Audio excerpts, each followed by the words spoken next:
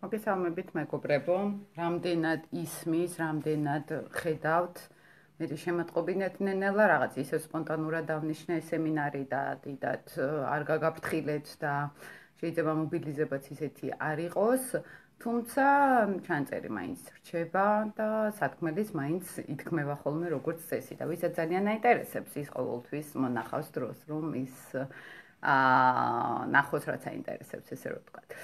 შეიძლება ძალიან გაცვეთილი არის ასტრო-ფსიქოლოგიაზე ჩემი ინტერესი, სულ ვამბობ ხოლმე, რომ შეიძლება ხშირად ვახსენებ ამ თემას, მაგრამ ყველაზე მნიშვნელოვანი ის არის უზარმაზარი თემა არის. ფაქტობრივად ასტრო-ფსიქოლოგია, ახსნი დეტალებში რას გულისხმობ ხოლმე ასტრო-ფსიქოლოგიაში, კომპლექსურად რო სისტემა აგიხსნათ, როგორ მუშაობს. მაგრამ მე სხვათა შორის ერთ ჩემ პრაქტიკასაც გაგანდობთ, ჩემ კვლევებს, მე არც ეს არ ვჩერდები, იცით, ყოველთვის მოძრაობ, ყოველთვის ვითარდები, ყოველთვის სწავლობ ახალს და რა თქმა უნდა, იცვლება კიდეც ბევრი შეხედულებები, ვერ გეტყვით რომ რაღაცა სრულად იშლება, უფრო ვითარდება და მინდა რომ გაგაცნოთ ხოლმე ეტაპობრივად ჩემი ნაფიქრალი, ჩემი ნაშრომი და ჩემი ნამუშევარი, ესე რომ ვთქვათ.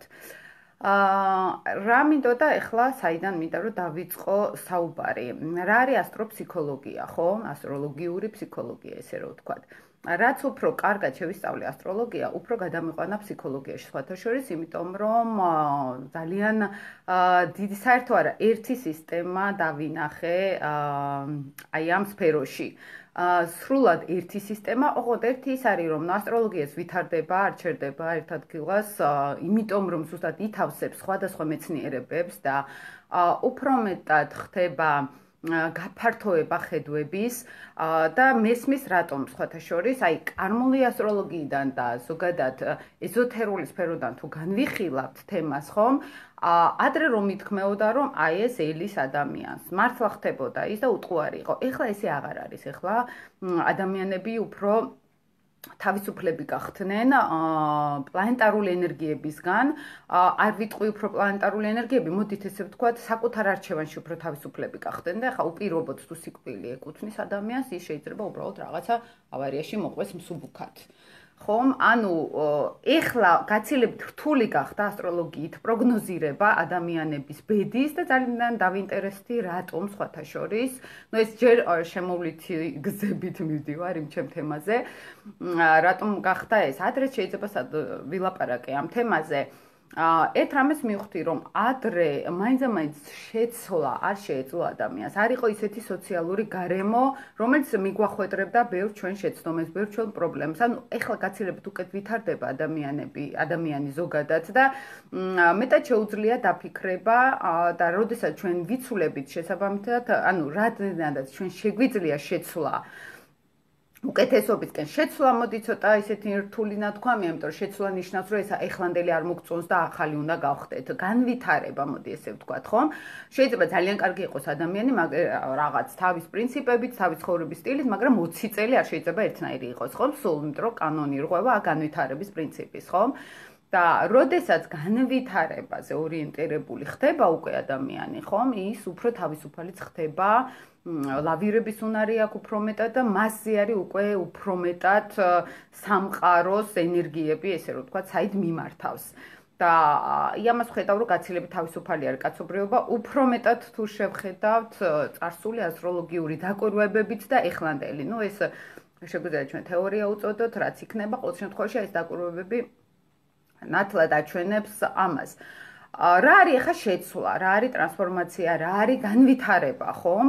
აი შემდგომი ეტაპი, ვთქვათ, რაზე ვსაუბრობთ ჩვენ. მაგალითად, ადამიანი ვითარდება გარემოში, როდესაც მას ასწავლიან რაღაცეებს, ხომ? ან კარგად იქცევა და ტარს უკრავენ, ცუდად იქცევა და აკრიტიკებენ, ხომ? თუმცა შეიძლება კარგად იქცეოდე და მაინც გაგაკრიტიკონ, ხო? ეს უკვე თავად ადამიანების პრობლემაც არის და დღევანდელობისაც ჩავთვალოთ მედიის სფერო, სოციალური ნორმები, საზოგადოებრივი დოგმები და ასე შემდეგ. ხო, შეიძლება რაღაცა პრობლემა, სულაც არ იყოს სხვებისთვის პრობლემა, ამ დროს პრობლემა არის და ამ დროს ვითარდება ნეგატიური ტენდენციები, გროვდება და ის მერე აუცილებლად იბეთქებს და თავად ხალხს უბრუნდება მერე ცუდად და ადამიანსაც პიროვნულად რა თქმა უნდა.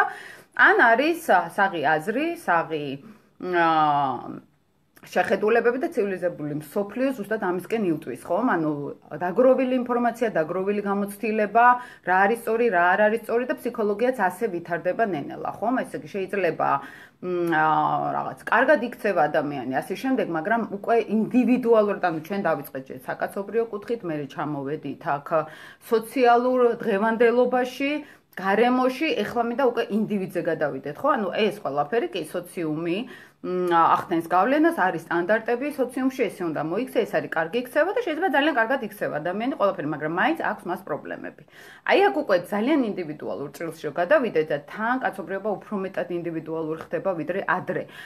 უფრო ვიტყვი რომ გაცნობიერება ხდება ამ ინდივიდუალიზმის პიროვნული პრობლემების ვიდრე ადრე, ხომ? ანუ ძალიან ნელა, მაგრამ მაინც ვითარდება კაცობრიობა. რაღაცა 3-4 საუკუნეში გადის ადამიანის ერთი დღის რაღაც იმას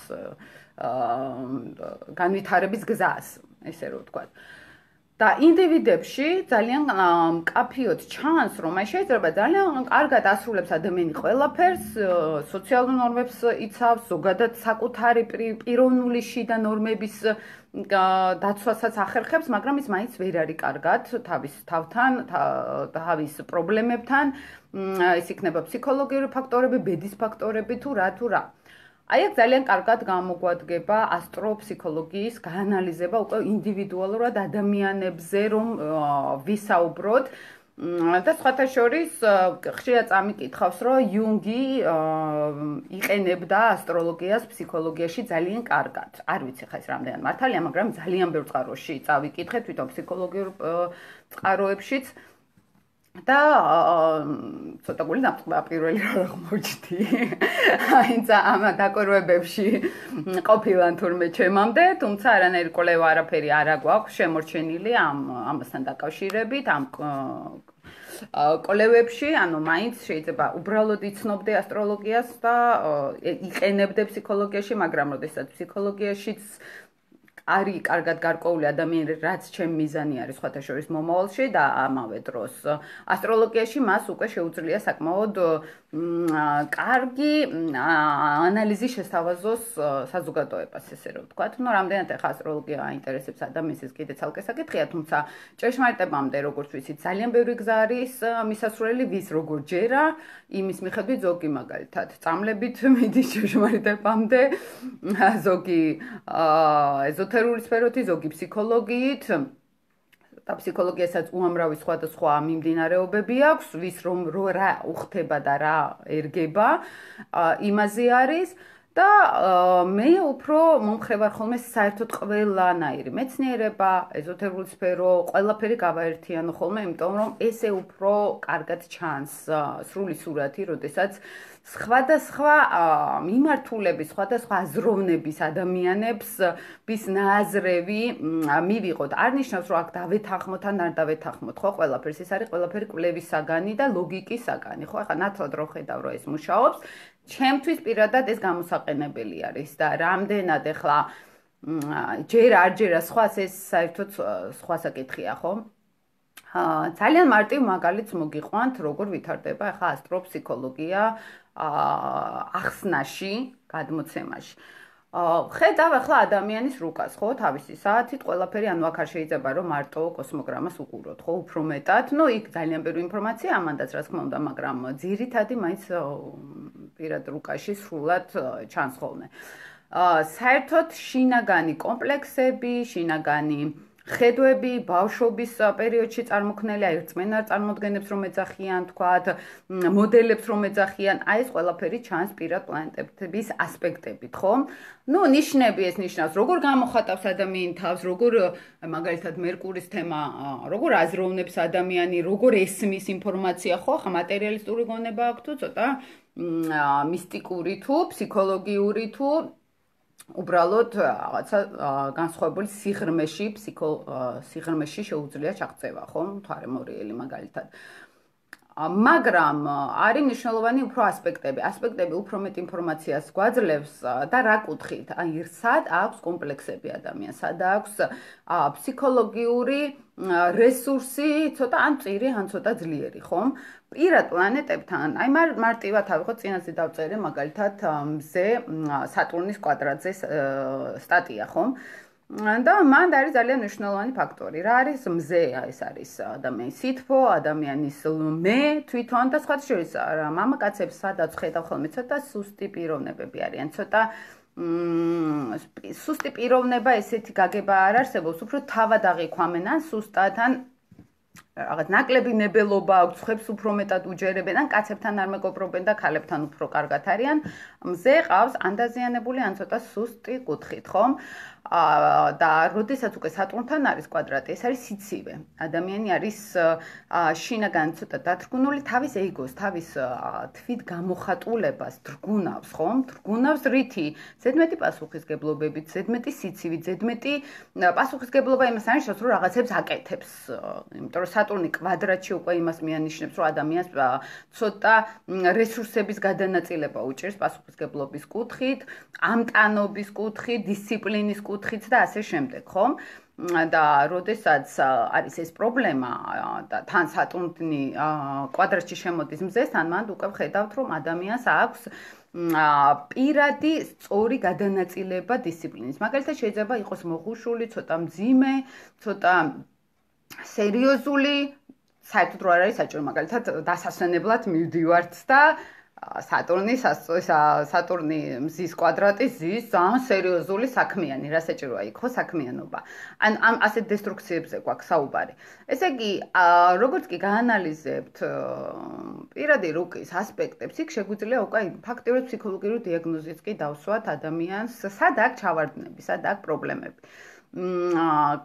ერთი არის ფსიქოლოგიაში ძალიან საინტერესო, რომ ერთი არის, რომ ადამიანმა ლოგიკურად გაიგოს, აი, რატომ მაინც არა ვარ დიდად ჩართული პირადი რუკის გაკეთებებში ხოლმე, იმიტომ რომ ცოტა არ იყოს მეზარება ეს საქმე, იმიტომ რომ ხშირად არ არის ეს საკმარისი, არ არის ადამიანმა მხოლოდ ცნობიერად გაიგოს. ახლა ვისაც არ აქვს არანაირი პრობლემები და შინაგან ჰარმონიაში არის და კიდევ უფრო დაზუსტება უნდა ინფორმაციის, რა თქმა უნდა, პრობლემა არ არის, მაგრამ როდესაც შინაგანად აწუხებს ადამიანს რაღაცა სირთულეები აქვს ცხოვრებაში, მხოლოდ ასტროლოგია აქ არ არის საკმარისი. ასტროლოგიამ შეიძლება მისცეს ზოგადი ინფორმაცია, სად აქვს ჩავარდები, მაგალითად მზე სატურნის კვადრატი, ეს ნიშნავს მამასთან პრობლემები. ბავშვობაში მამის მოდელი, მამაკაცის მოდელი არის დაზიანებული ცოტა, ან მამა იყო მკაცრი.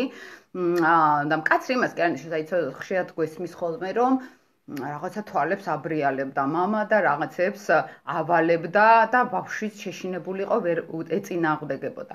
ეს არის უფრო შეიძლება ძალიან ისეთი ჯიგარი მამა იყო, რაღაცა თავისუფალი რაღაცა, მაგრამ ბავშვს ჰქონდა მისი ტექსტების მიმართ, მისი ხატის მიმართ, არ არის მარტო მამაზე, შეიძლება ძმა, ბიძა და შემდეგ ანუ მზე, მაინც მამის კი არა, უფრო მამაკაცის ხატია, მაგრამ როდესაც ეს კვადრატი არის, უფრო აქ ბავშვობაზე არის საუბარი და ბავშვებს მოდელზე ხა იმას 500 ბიძასთან ერთად არავინ არ ცხოვრობს, ხო, ძირითადად მამა არის ხოლმე.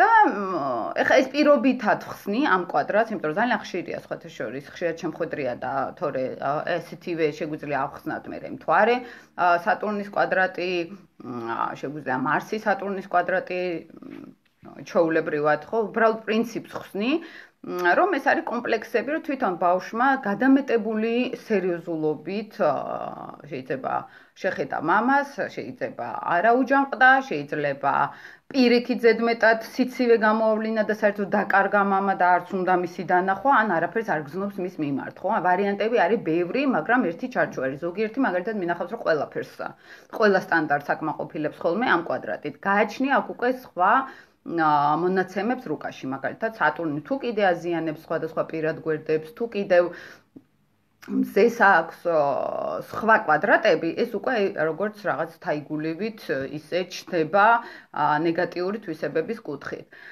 ამიტომ ძალიან მნიშვნელოვანი არის მარტო ერთ კვადრატზე, ვილაპარაკებთ ხოლმე ესე გამოკვეთილად, იმიტომ რომ შეიძლება საერთოდ ტრიგონები აქვს იმდენი მთვარის, სატურნის, მზის, რომ ეს ერთ-ერთი შემაფერხებელი ჩანს, ერთ-ერთი კომპლექსი, მაგრამ არა ისე რომ სერიოზული დაღი დაასვას ადამიანის ცხოვრებას, ხომ? და განსაკუთრებით მამაკაცებისთვის არის ეს რთული.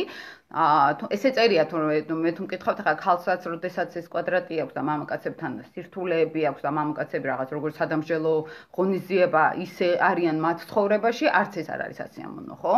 და ყოველ შემთხვევაში ქალებთან სხვანაირად მუშაობს, კაცებთან სხვანაირად, მაგრამ შედეგები ორივესთან ერთი არის, ორივესთან პრობლემები არის, ხო? ბოდიშით წავიკითხავ ახლა. იუპიტერი შედის თხის რქაში დეკემბრიდან ამაზე ცოტა მოგვიანებით ვილაპარაკებ. ტრანზიტი იუპიტერის საერთოდ თხის რქები, ვისაც აყავს, იმისთვის ძალიან კარგი იქნება. ახლა იუპიტერი აფართოებს შესაძლებლობებს და სადაც გადაივლის პირად რუკაში, ეს ზოგადი ტენდენციები კიდე ცალკე თემა არის, ყოველ იუპიტერს თავისი ტენდენციები მოაქვს, მაგრამ საგრძნობია ესე გამოკვეთილად, რომ თვითონ ადამიანმა იგრძნოს. აქ უფრო პირად პლანეტებზე არის, თუ აქვს მაგალითად მზე, მთვარე, მარსი თხის რქა, ვენერა თხის რქა, აი აქ შეერთებისას იქნება რაღაც მინიმუმ ოპტიმიზმის მომტანი, მინიმუმ, იმიტომ რომ იუპიტერის ოპტიმიზმის ზონა არის. თუმცა თვითონ იუპიტერი თხის რქა არ არის მაინც ამით დიდი ისეთი ჰარმონიული მდებარეობა, თვითონ პრინციპები მათი ძალიან განსხვავდება ერთმანეთისგან და რო დაუბრუნდეთ ახლა ძველ თემას, რაც შეეხება მთვარისა და მზისა და სატურნის კვადრატს და ზოგადად ესეთ კვადრატებს პირად რუკაში უკვე მიანიშნებს ფსიქოლოგიურ ფაქტორებს. ანუ, აი მაგალითად, ძალიან კარგი ფსიქოლოგი, რომელმაც ძალიან კარგად იცის ასტროლოგია, პირველივე შეხედულებიდან შეხედავს ამას და მიხვდება საით იმუშაოს, მაგრამ ყველასი სატურნის კვადრატი მზესთან ერთნაირად არ ვლინდება, ხო? რა თქმა უნდა, ყველას თავისი ისტორია აქვს ამ პრობლემის წარმოშობის. უბრალოდ უნდა მოხდეს ამ პრობლემის გააზრება. აი ახლა მაგი რო ვამბობ ხოლმე, რომ ასტროლოგია ვერ მოაგვარებს რთული ადამიანების ცხოვრებას, ხომ? რთული შინაგანი სამყაროთი. საერთოდ მე თუ მკითხავთ, რაც უფრო დაკვადრატებული არის რუკა და რაც უფრო პრობლემური ადამიანი, უფრო საინტერესოა, უფრო საინტერესო ცხოვრებით ცხოვრობს და უფრო დიდი ენერგიაც აქვს იმუშაოს თავის თავზეც და სხვა კუთხითაც სხვებსაც დაეხმაროს, ხომ? ანუ სულ ჰარმონიული რუკის ადამიანი რომ ინახავს, ძალიან არიან სამყაროზე დამოკიდებულები, ძალიან არიან გაპასიურებულები და დიდად არ არის სასიამოვნო ჩემი პირადი სუბიექტური ხედვა. ნუ თვითონ არიან კარგად, რაც არ უნდა დაიქცეს ქვეყანა, ნერვი არ უტოვდებათ, არაფერზე კონფლიქტი, შიდა კონფლიქტები არ აქვს, გარე სამყაროსთანაც კონფლიქტები არ აქვს და ცხოვრობენ ბედნიერად, მაგრამ გააჩნია შესაძლებლობები რამხელა არის, ხო? კვადრატების შემთხვევაში, დაზიანებული რუკის შემთხვევაში შეიძლება მუშაობა თავზე და უფრო საინტერესო არის და უფრო მეტადაც შედეგიც ჩანს და ტრიგონები, როდესაც არის მხოლოდ, რაც არ უნდა გააკეთოს, ენერგია არ აქვს რომ რამე გააკეთოს, აი ამაში არის საქმე.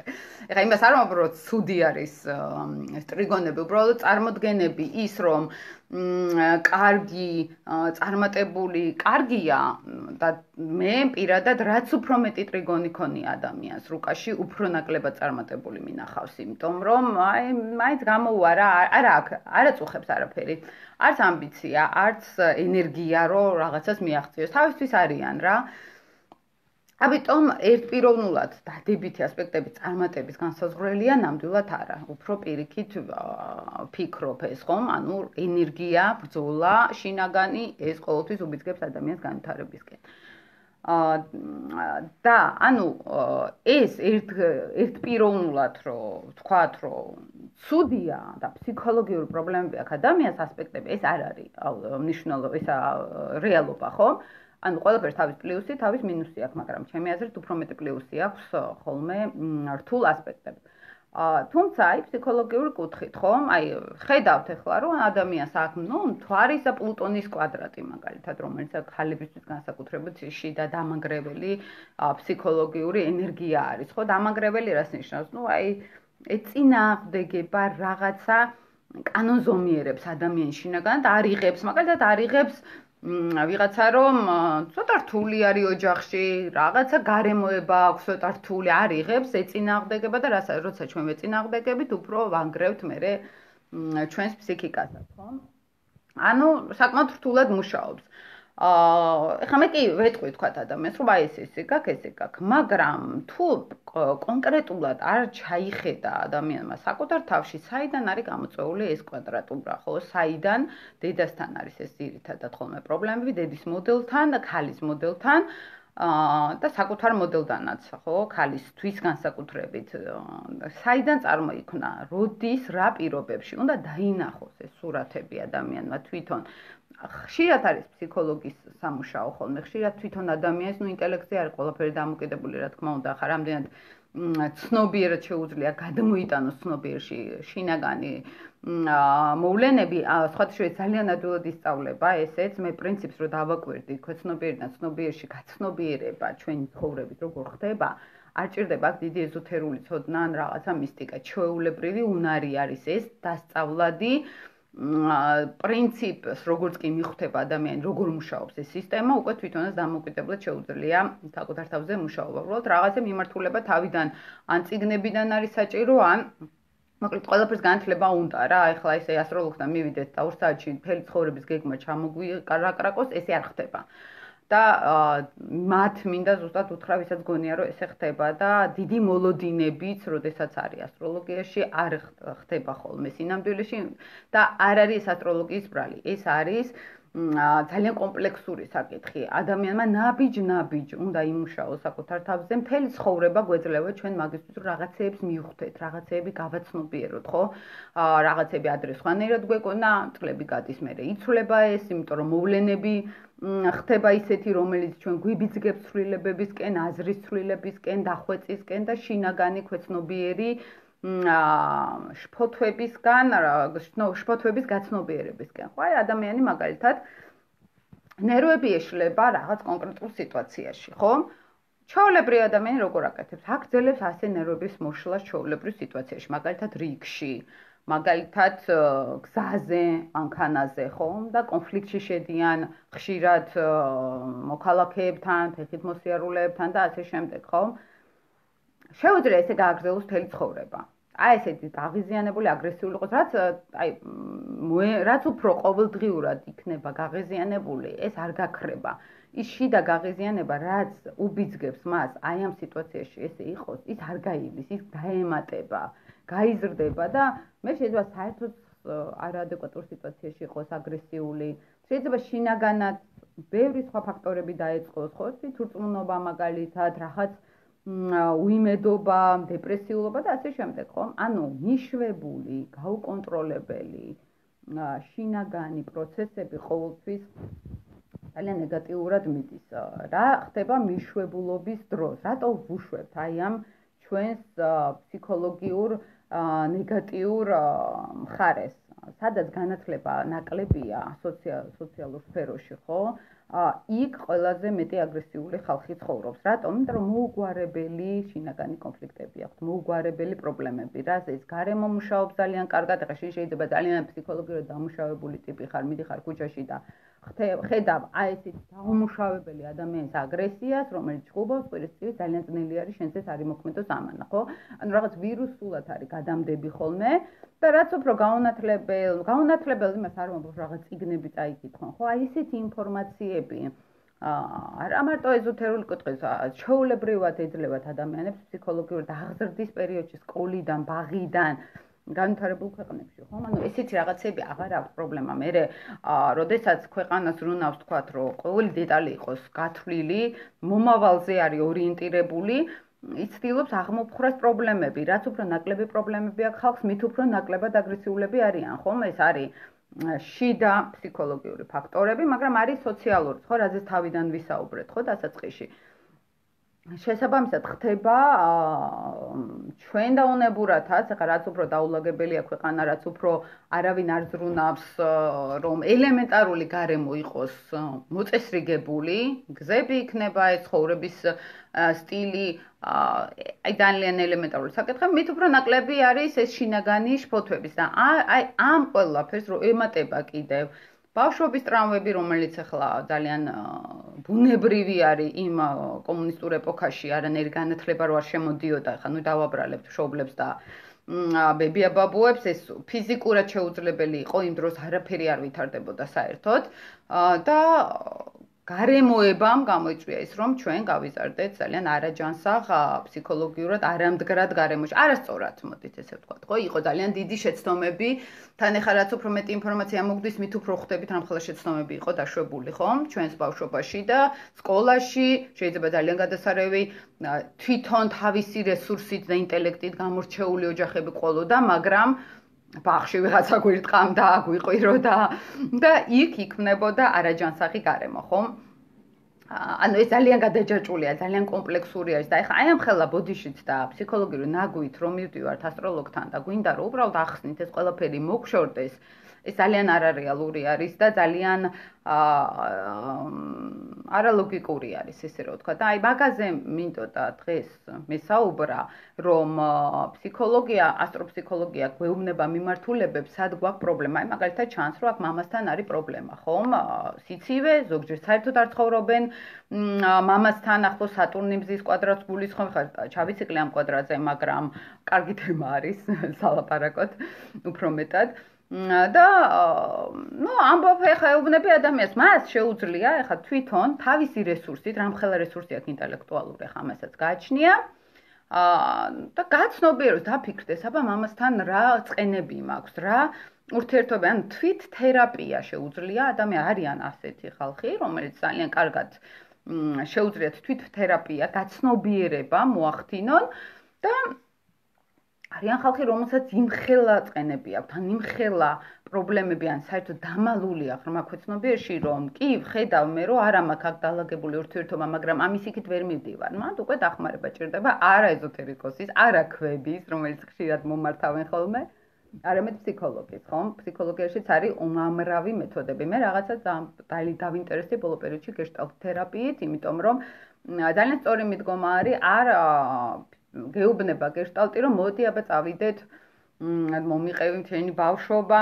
შენი ისენი, შენი ესენი და რაღაცნაირად შევცვალოთ ეს შენი გაცნობიერებით. გაცნობიერება მხოლოდ არ არის საკმარის. საჭირო არის აი გეშტალტი რას ნიშნავს, რომ გამოთქმა იმ ყველა პრეტენზიის ღიად, რაც ვერ თქვი, განთავისუფლება არის ადამიანს, ან დახურვა შენი ნეგატივი. საერთოდ ნეგატივს ფსიქოლოგიაშიც და ეზოთერიულ სფეროშიც აქვს სამი ეტაპი, ეს არის ძალიან გაბრაზება, პირველი, მიუღებლობა, აი მაგალითად ლაზარევიც რო ყვება, როდესაც გაიგო თავის სასიკვდილო დიაგნოზი, რომელიც არ მოყვდა სხვათა შორის, შემდეგ 40 წელია კიდეც აწყლავს და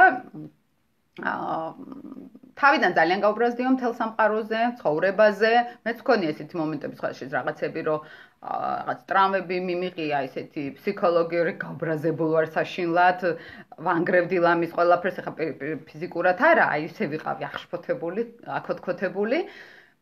შემდეგ მოდის შეგუების პროცესი, უკვე წყენა, განცდა, დეპრესია, დარდი და მესამე დონე არის უკვე განთავისუფლება. ამის გამო, როდესაც საერთოდ არ ხარ დამოკიდებული იმ მოვლენაზე. სულ ერთია შენთვის რა მოხდება.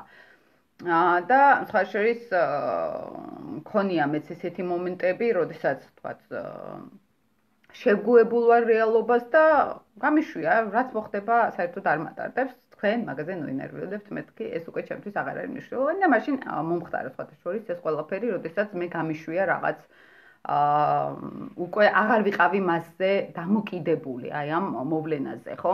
და რაც უფრო ჩვენ დამოკიდებული ვართ, რაც უფრო ძალიან გვინდა, მით უფრო კარგავთ მას. ეს კანონი არის ესეთი და სხვათა შორის რაც ესე გაუშვებელი აღარ დამიკარგია, თუმცა იმასაც შეგუებული ვიყავი, რომ ეს შეიძლება დაკარგულიყო. და შემდგომ არის აი ეგ პერიოდი, ეს დასრულება ქვია გეშტალტის, როდესაც ჩვენ ხურავთ თემას და ვუშვებთ. აი მაგალითად შეყვარებულმა ვიღაცას აწკენინა, ან დაშორდა, ან უღალატა, ან რაღაცა, რაც ხდება ბანალური ისტორიები, ხო? სანამ არ გაუშვებს მეორე ადამიანი აი ამ პრობლემას, რომ ნუ კაი მიმატოვეს, ოკეი, არ არის პრობლემა, ახალს მოვძებნი. აი სანამ აქამდე არ მივა, ყოველთვის მიატოვებენ. ადრეც ჰქონდა ეს ნალაპარაკები, ხო? ანუ სანამ არ დაასრულებს თავის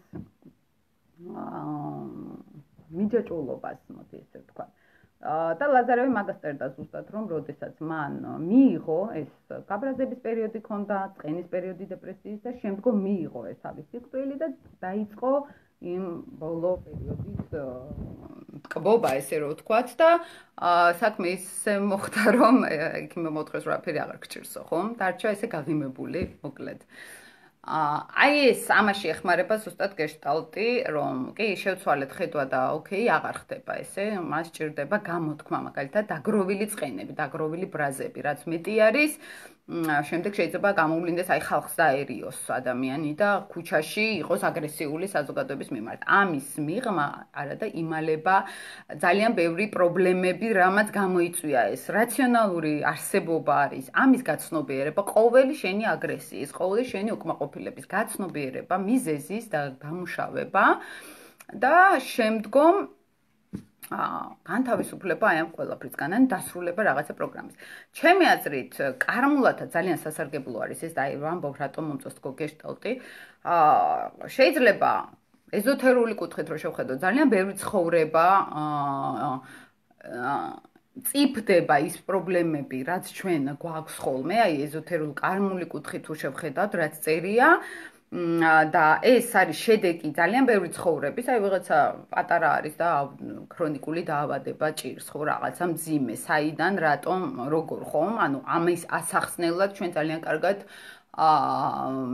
გვთავაზობს ანალიზს ეზოთერული სფერო, ხომ? განსაკუთრებით აღმავალ ქალწულებს ჭირდებათ ამისი დადასტურება ხოლმე, რატომ, რისთვის და ეზოთერულ სფეროდანაც რო იღებენ პასუხებს, ეს თეორიულად იღებენ, ლოგიკით იღებენ, მაგრამ ძალიან ღრმად რო ჩავიდნენ გულში, ბოლომდე რწმენა მაინც არ არის, იმიტომ რომ აღმავალ ქალწულებს, ან ზოგადად ქალწულ ნარევებს, ლილით ქალწული ავიღოთ, ძალიან უჭირთ ცოტა სულიერი პროცესების წმენა მიღება, ხომ? ანუ რასაც ვერ ვხედავ, რაც ფაქტი არ არის, იმას ვერ ვიჯერებ. შეიძლება ლოგიკურად მესმის ძალიან კარგად და ლოგიკა ამას ამბობს, რომ ეს ესე არის, მაგრამ აბა საბოლოო ჯამში რომ ჩვენ მივენდოთ, აი მაგალითად, რო არის ხოლმე, რომ ღმერთის თუ წამს გადახტი და იწამე, აი არ გადახტეს იმ მომენტში წყალზე, ესე რომ ვთქვათ, ან დაღმავალი ქალწული არ გაყვებოდა შეიძლება ქრისტეს წყალზე სიტყვაზე ვამბობ, ხომ? საბოლოო მომენტში ნაბიჯს ვერ გადადგამდა. აი ესეთი ფაქტორიც არის ხოლმე. ამიტომ ეზოთერული სფერო გვეუბნება ამას, რომ ეს იყო წინაცხოვრებები, მაგრამ ჩემი დაკვირვებით გავიხსენოთ წინაცხოვრება, დავამუშაოთ, არ მუშაობს, მუშაობს ეხლა ამჟამად, რატომ გვაქვს ეს პრობლემა, არ აქვს მნიშვნელობა საიდან წამოვიდა, ამიტომ არის გეშტალტი მე ჩემი აზრით მომწონს, რომ არ აქვს მნიშვნელობა საიდან წამოვიდა ეს. გამუშავებინებენ, სამივე ეტაპს გაგავლევინებენ და განთავისუფლებინებენ. მერე აი ამ ნეგატივისგან, შინაგან სულს, ესე რომ ვთქვათ. და ეს კარგად ჩანს ხოლმე, რამდენად ღრმად არის ქვეცნობიერში ეს პროცესები ჩასული ხოლმე, ზოგჯერ არის. ნუ ეხლა ჩვენ როდესაც მზის კვადრატზე ვისაუბრეთ, ეს ცნობიერი დონე არის, მთვარე არის შედარებით ემოციური დონე ქვეცნობიერი, უფრო მეტად ემოციური ფონი ბავშვობიდან მოყოლებული. ხა მეოთხე სახლი უკვე მე რაც პრაქტიკებში მინახავს, უფრო მუცლადყოფნის პერიოდი არის, როდესაც მეოთხე სახლი არის, ან კვადრატებში, ან რთული პლანეტებით და გადადის უკვე პირადი პლანეტები, უკვე უნარებზე, ჩვევებზე, სატურნი არის უკვე შინაგანი თავდაჭერილობა. ამას აქვს კიდე თავისი მიზეზებით, დაკვადრატებული სატურნი, ეს არის ხშირად უპასუხისმგებლო ადამიანი. ერთი შეხედვით ესე რომ შევხედავთ, აი ხა მე მქონია ძალიან ხშირად ესეთი შემთხვევები, როდესაც ვხედავ, ნუ ადამიანს არ უნდა არაფერზე პასუხისმგებლობის აღება და დაზიანებული სატურნი ყავს, არ უნდა არაფრის გაკეთება და აი ფსიქოლოგიურად რო დაუწყია თავის კვლევა, საკუთარი თავის ანალიზი, აღმოჩნდა, რომ ზუსტად პასუხისმგებლობა აქვს არასწორად მიმართული საერთოდ. აი მაგალითად შეიძლება აიღოს პასუხისმგებლობა რატომ კვდებიან ცხოველები. ძალიან რთული მომენტი არის ემოციურად ეს, ხო? მაგრამ რატო კვდებიან ადამიანები, რატო არის ომები და ამაზე კონდეს განცდები შინაგანი მიუღებლობა, მოდით ესე ვთქვათ, ხო? როდესაც ისეთ რაღაცებს ვიღებთ ჩვენ თავზე, რომელსაც ვერ ვაკონტროლებთ, ვერ ვმართავთ საერთოდ, სატურნის ენერგიის დესტრუქცია ზუსტად ეს არის, როდესაც ჩვენ სწორად არ ვიღებთ პასუხისმგებლობას, ვიღებთ ვიღაცის ქმედებებზე. როდესაც ხდება გადაკაჩვა თვისებების და უნარების ძალიან არასწორი კუთხით, სადაც გჭირდება, იქ მერე ვეღარ მიმართავ. მაგალითად, გეზარებოდეს სამსახურში ყოველ ერთი იგივე დროს სიარული, ხანგრძლივი სამუშაო აიღო, მაგალითად, გრძელვადიან პერსპექტივაში გასაკეთებელი სამუშაო გერჩენია, რაღაცა მოკლე პერიოდში უცებ გააკეთო, რომ აღარ დაგაწვეს ეს, ხო, პასუხისმგებლობა, თუმცა არის რუკაში მართლა პასუხისმგებლო ადამიანები, რომელსაც საერთოდ არ აინტერესებთ დიდად რას აკეთებენ, აი, ჩემი დიდი ბოდიში, მაგრამ ლილითის შილდოსნები ზუსტად მაგ კატეგორია არის და ბედნიერ ხალხს ეძახი ხოლმე ყოველთვის, რომელსაც არ აქვს პასუხისმგებლობა რას აკეთებენ, როგორ მოიმოქმედებენ, ძალიან ბედნიერად გრძნობენ ხოლმე თავს, ხო? აინც ლილითი თავისებურ ენერგიას ქმნის ადამიანში და რაც არ უნდა პირადი პლანეტები ამძიმებდეს სიტუაციას, თუ არის რაღაცა ტრულაილა ლილითი ტყუპია ვიყოთ ამ შილდოსანი, გასული არის უკვე. ჩვენივრად გზობს საბოლოო ჯამში თავს, რაც არ უნდა დარდობდეს. მაგრამ თუ არის კარგი რუკა, მაგრამ ძიმე ლილიტების, თხის ქართული ლილიტი არის თევზი, საერთოდ დრამა, მორიელიც დრამა, შესაბამისად ამძიმებს ცოტა რთულ ასპექტებსაც კი. ანუ მე უფრო ვიტყოდი, რომ შავი მთვარე ფონს ქმნის და პირად პლანეტები ამას აჩვენებს, ეს ფონი საიდკენ გადაიქაჩება, ესე რომ ვთქვათ. და ესეთი მე მგონი გასაგებად ავხსენი ხომ ასტროფსიქოლოგიის მიმართულება, რომ ასტროფსიქოლოგია იმას არ ნიშნავს, რომ ჩვენ ფსიქოლოგიურად, ასტროლოგიურად შეგვიძლია მოვაგვაროთ ადამიანების პრობლემები, ხომ? ეს არის ცალკე კიდე პროცედურა, ცალკე სამუშაო თემა, რომელიც ესე მარტივად მაინც უბრალოდ არ შეიძლება, იმიტომ რომ კი ჩანს ადამიანში მე ვხედავ, ვთქვათ, რომ იქ დაზიანებულია მთვარე, დაზიანებულია, ვთქვათ, მარსი ლილიტისგან ქალის შემთხვევაში და მზე და ესე იგი მამაკაცებთან პრობლემები აქვს, მაგრამ მის სულში არ ვიხედებით, ხომ? ყოველი მისი ისტორია, შინაგანი ემოციური განცდები, საიდან წარმოიქმნა ეს ყველაფერი, ეს არ ჩანს, ხომ? და ეს არის კონკრეტულად მასზე სამუშაო. მე კი ვიცი, რომ აი აქ პრობლემა აქვს, მაგრამ კურნალობა ამისი ხდება გააზრებით, შეცვლა ამისი, რომ აი კაცებთან არ ქონდეს ქალს პრობლემა, ხდება გააზრებით, ყოველდღიური მერე მუშაობით საკუთარ თავზე, ხომ? შეცვლით რაღაცა არასწორი რწმენა წარმოდგენების, მოდი ესე ვთქვათ, ხო? რაღაცები რო გგონია, ესე არ არის, ხომ? და მან ძალიან კარგი არის, მე რატო ვიყენებ ყველანაირ სფეროს, ასტროლოგიურს, ფსიქოლოგიურს, სამედიცინოს თუნდაც, ხომ? ეხლა ჩემი ახლობელი მიყვებოდა, ნერვოზი მქონდა გაქანებულია და თურმე კუჭაც ამის პრობლემა მქონიაო, დაბალაგეესო და გამიარა ყველაფერმაო, ხომ? ანუ მარტო ფსიქოლოგია, მარტო რაღაცები არ არის, ხო? რაღაც სუსტი ზონები ამწვავებენ რაღაც სხვა ფაქტორებს, ანუ ჯანმრთელობის თემაც, სწორი კვება, კურნალობა, ეს ყველაფერი არის გასაერთიანებელი. და აი, როდესაც მე ვხედავ აგერ ჩემი გამოცდილებით, რომ ყველა სისტემაში რომ ვიღებ ამ სისტემებს და ვაერთიანებ, შედეგები გაცილებით კარგი მაქვს, ვიდრე მხოლოდ ასტროლოგს, მხოლოდ ფსიქოლოგს, მხოლოდ ექიმს და ასე შემდეგ, ხო? მაინც მომხრე ვარ გავაერთიანოთ ყველაფერი, იმიტომ რომ სხვადასხვა აზრი არის. შეიძლება საპირისპირო აზრი იყოს, მაგრამ ბალანსში გვეხმარება უკიდურესობებში, როცა არ ვარდებით, საყი აზრი, ჩემი აზრით, იქ იკვეთება უფრო მეტად და აი ეს ბალანსი გვაგრძნობინებს ხოლმე, საით წავიდეთ, საით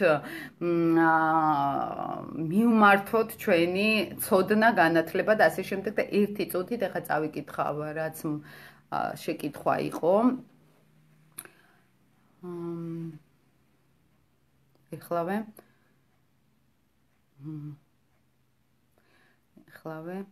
ბოდიშით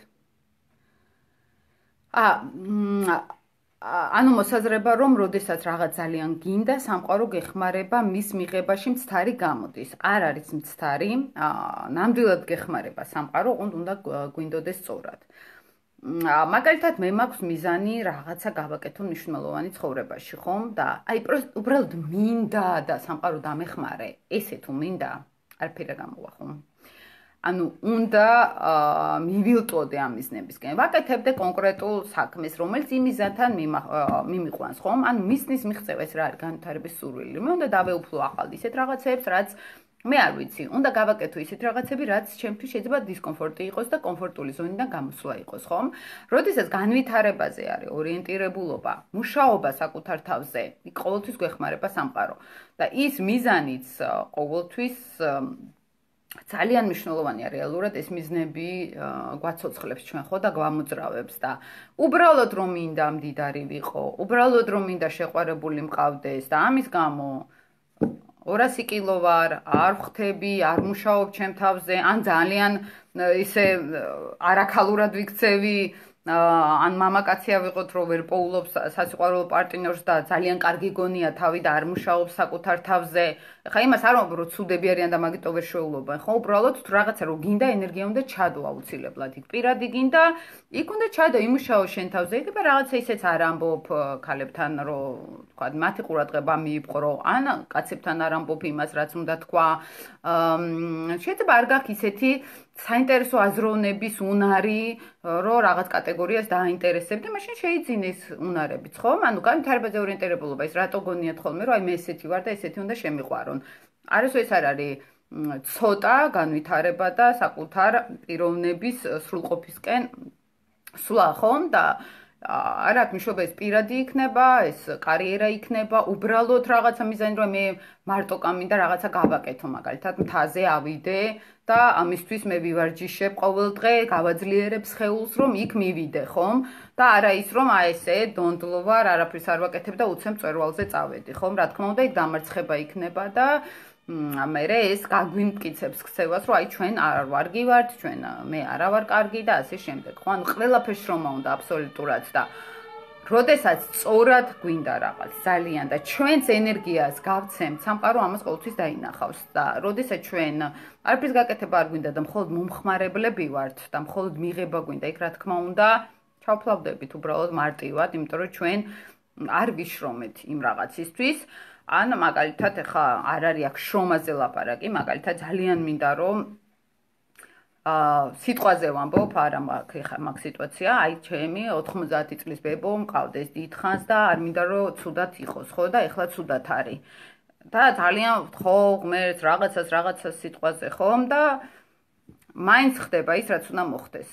ესეთი სიტუაციები ეს უკვე ცოტა სხვა ფაქტორი არის, რომ უნდა მივიღოთ, აი რაზეც ვილაპარაკე, რომ უნდა გაუშვათ, ხო, რაღაცას რომ ვებღაუჭებით, ან და უფრო მარტივ მაგალითს, რომ აი ძალიან უნდა შეინარჩუნოს ურთიერთობა ადამიანმა, აი ეხვეწება ღმერთს, სამყაროს და არ გამოდის ეს, იმიტომ რომ ესე იგი რაღაცები მოჭამა, ხო, თავისი თავი.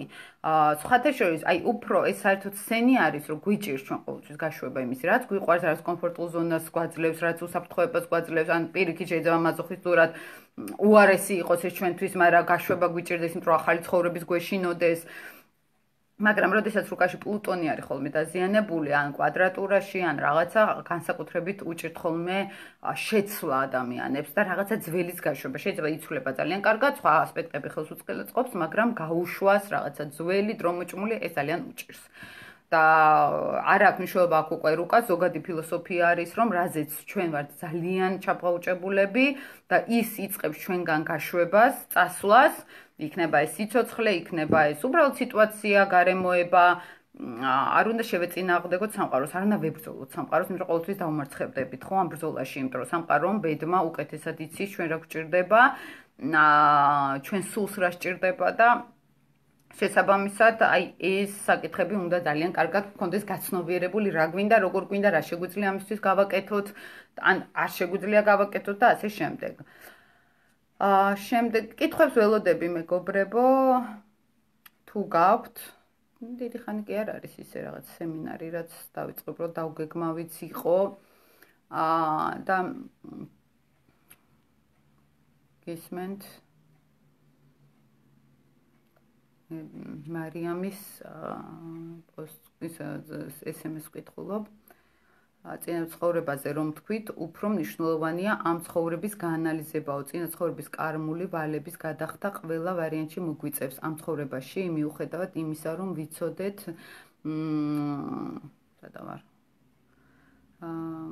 მიუხედავად იმისა, რომ ვიცოდეთ წინა ცხოვრებაში რა დავაშავეთ. აი, ამაზე არის ლაპარაკი, რომ მიუხედავად იმისა, რომ ძალიან ბევრმა ჩემს ირგვლივ გაიგო რა დააშავა ბჭყალებში, მაინც ვერ უშველა ამითი თავს, ხომ? იმიტომ რომ ჯერ ისე განზოგადება ხდება თვისების. მეორეც, რა დააშავა, ამას არ აქვს მნიშვნელობა. რატომ მიზეზი მთავარი, რატომ მოხდა ეს არის მნიშვნელოვანი. რომელიც ყველა ცხოვრებაში თანსდევს ეს თვისება ადამიანს სხვადასხვა ფორმას იღებს უბრალოდ შემდგომ და ზოგჯერ შეიძლება არაფერი არ დააშაოს იგივე თვისებით, მაგრამ აწუხებდეს ეს მას შიგნით, ხომ? და სამყარო, არავის არ ჯის. ეს უბრალოდ, თუ ადამიანმა რაღაცა საშინელება ჩაიდინა, ხო, მაგრამ ამ ცხოვრებაში გაცნობიერა ეს და შეცვალა ეს თვისება, ამოიღო, გადალახა, ხომ? ის მას საერთოდ აღარ შეაწუხებს ის პრობლემა, იმიტომ რომ გადალახული აქვს. ანუ აი აქ მიჯაჭვაზე რო ლაპარაკობთ, აი მაგალითად ავიღოთ ძალიან მოხშირებული სექსუალური მანიაკები, ხო? რა არის ამისი სათავე, ხომ? რომ წარს უცხოვრებებში ძალიან მომხმარებლები იყვნენ. შეიძლება საკვების, შეიძლება ხალხის ენერგიის, მაგალითად, იმუშაოს ყველა ჩემზე. აი რომ ზიან ხოლმე და მოსამსახურეები რო უნდათ გარშემო თუ არ აყავთ, ახლობლებს იხდიან მოსამსახურეებად, გარშემო მყოფებს ატრიალებენ თავის ჭკუაზე, ხო, მანიპულატორებად, ვინც იქცევა. ოღონდ ეს ისე შეუმჩნევლად ხდება. ვერც ამჩნევენ ამას და კარმულ ასტროლოგიაში არის რომ აი როდესაც ესეთი თვისებები ძალიან დიდი ხნის განმავლობაში ცხოვრებაში ტრიალებს, შემდეგ უკვე ადამიანი კარგავს გაცემის უნარს საერთოდ, ხომ? და ხდება უბრალოდ მომხმარებელი. ეს შეიძლება მიმართული იყოს სექსუალურ მანიაკობაზე, შეიძლება იყოს ქურდზე, ჩვეულებრივად რომელიც ფულს იპარავს, ან აყაჩაღებს ადამიანებს, ხომ? და ესე ნენელა ხდება დეგრადირება სულის. როდესაც ადამიანი გაცნობიერებს, რომ ის არის მომხმარებელი უფრო მეტად და მასე შეაწუხებს, ოღონდ უნდა შეაწუხოს, თორე ისე ვერ აღმოფხრის ამას, ხომ? იწყებს რას? ადამიანებისთვის სიკეთის გაკეთებას, შრომას ხვებისთვის, ცხოველებს მოუვლის, რაღაც ბაღში იმუშავებს, მაგალითად დათესავს რაღაცებს, ეს ენერგიის გაცემა არის, ხო? ანუ არ დაიზარებს, რომ სხვისთვის რაღაცები გააკეთოს, ან იშრომოს ბოლო-ბოლო. რაც უფრო შრომობს ადამიანი, ამ მანიპულატორული ენერგიისგან უფრო თავისუფლდება. ანუ შეიძლება გაიხსენა ადამიანმა რაღაც საშინელებები გააკეთა წარსულ ცხოვრებაში, მაგრამ რისთვის გაიხსენა, ან რა აქვს ამას, ხომ? ეხლა მან არის რამდენიმე მეთოდი, ხო? მან დაიწყოს ადამიანების მიმართ ენერგიის გაცემა და არა მოხმარება, ხო? არა, რომ მე მინდა ვუყვარდე, ჩემთვის მინდა რომ ესე აკეთებდეს, მაგრამ მე არაფერი არ გავაკეთო მისთვის, ხო? მე არ ვიფიქრო მას რა უნდა, მას რა კომფორტი ჭირდება და მე არ გავცე მისთვის ენერგია. ეს უკვე პრობლემა არის, ხო? და მე მგონი დაიტენა ჩემი ტელეფონი, დამავწყვეტა დატენა. ხო და ამაზე მაქვს აქ ლაპარაკი, რომ კი გაიხსენა, ან არ ახსოვს, მაგრამ ხედავს, რომ რაღაცა ვერ არის, ხო? დისკომფორტი აქვს, რაღაცა ჩაკეტილია თავის თავში, დეპრესია აქვს, ესე იგი ენერგიის გაცემა შეწყვიტა ადამიანმა და აქ იმას კი არ ეტყვის ახლა ფსიქოლოგი, რომ აი შენ წინა ცხოვრებაში რაღაცა საშინელება ჩაიდინე, ხო? და არც არის მნიშვნელოვანი, რატო ჩაიდინა, ან ესე უბრალოდ რო ჩაიდინა რაღაცა. არ აქვს ამის მნიშვნელოვანი. თავარი არის, რომ მან დაარღვია ბალანსი გაცემასა და მიღებას შორის. და ეს შეიძლება უტრიალებდეს აბსოლუტურად სხვადასხვა ვარიაციებში, ხო? შემდგომ სანამ არ განთავისუფლდება, როგორ უნდა განთავისუფლდეს, ეხლა თუ არა გვაქვს გაცნობიერებული, არა გვაქვს ინტელექტი საამისოდ, როგორ ხდება? ვიღაცა რაღაც ცუდს უზამს, მასზე ძლიერი მანიპულატორი გამოჩნდება ვიღაცა და ისე მაგრა გამოიყენებს, რომ მეორე აღარ მოუნდეს, ხო? ანუ ეს არის კლასიკური მკურნალობა სამყაროსგან და ბედისგან და არის მეორე გზა, როდესაც ადამიანი აცნობიერებს და იწყებს მუშაობას საკუთარ თავზე. და ხელს ანძრევს იმისთვის, რომ რაღაცა გამოასწოროს თავის თავში, იწყებს შრომას, იწყებს გაცემას ენერგიის და მაგალითად როცა ფულზე უჭირავთ ხოლმე ყველაფერზე თვალი და არანაირი ქველმოქმედება არ უნდათ, ნუ ეს არ არის მთლად მანიპულატორობა, იმიტომ რომ გასცემ შენ ენერგიასაც, ხომ და სამაგისო გინდა მიიღო, მაგრამ ქველმოქმედების არსი ამაშია, რომ რაღაცა პროცენტი ჩვენ უნდა გავცეთ აუცილებლად. ქველმოქმედებაში ეს გაცნობიერებულად, აიცით, მაგალითად ძალიან ბევრი აკეთებს ამ სპეციალურად, რომ აი სამყაროს კანონები არ დავარღვევთ, მაგრამ უფრო ძლიერი, როდესაც შენ გაქვს სურვილი ადამიანებს დაეხმარო, როცა გიყვარს ადამიანები, როცა გინდა რაღაც შენ ეგოისტურად კი არ დარჩე შენს უნარებში, არამედ გაუზიარო სხვებსაც, ხომ? აი ეს რაღაც ადამიანურადაც უნდა გინდოდეს, თორე უბრალოდ რომ აქვს წაკითხული რომ ქველმოქმედების 10% უნდა გავცე და ამას აკეთებენ, იმიტომ რომ ესეა საჭირო. არ ამგონი ამას დიდად ფასი კონდეს, იმიტომ რომ იმისთვის არის ეს გაცემა, რომ ჩვენ აი იმ სიკეთეს ვეზიაროთ, რაც ხალხისთვის მსახურებას ნიშნავს, ხომ? და როდესაც ადამიანი აი ამას კარგავს საზოგადოებისთვის მსახურება, ხალხისთვის, შენ გარშემო მყოფებისთვის, ხომ? იქ იქცევა მანიპულატორად და შემდეგ მიდის უამრავი რღვევა. რაც არ უნდა მოინანიოს ის საქციელი, რის გამოც თქვა წინაცხოვრებაში რაღაც ცუდი გააკეთა და რანგან ნანობენ ხოლმე და რანგან განიცნიან ამ დროს სამყაროსთვის არ აქვს მნიშვნელობა თვითონ კონკრეტულად სიუჟეტს. მისთვის მნიშვნელოვანია რომ შენ გადალახო მომავალ ცხოვრებაში უკვე ეს სირთულე შიდა.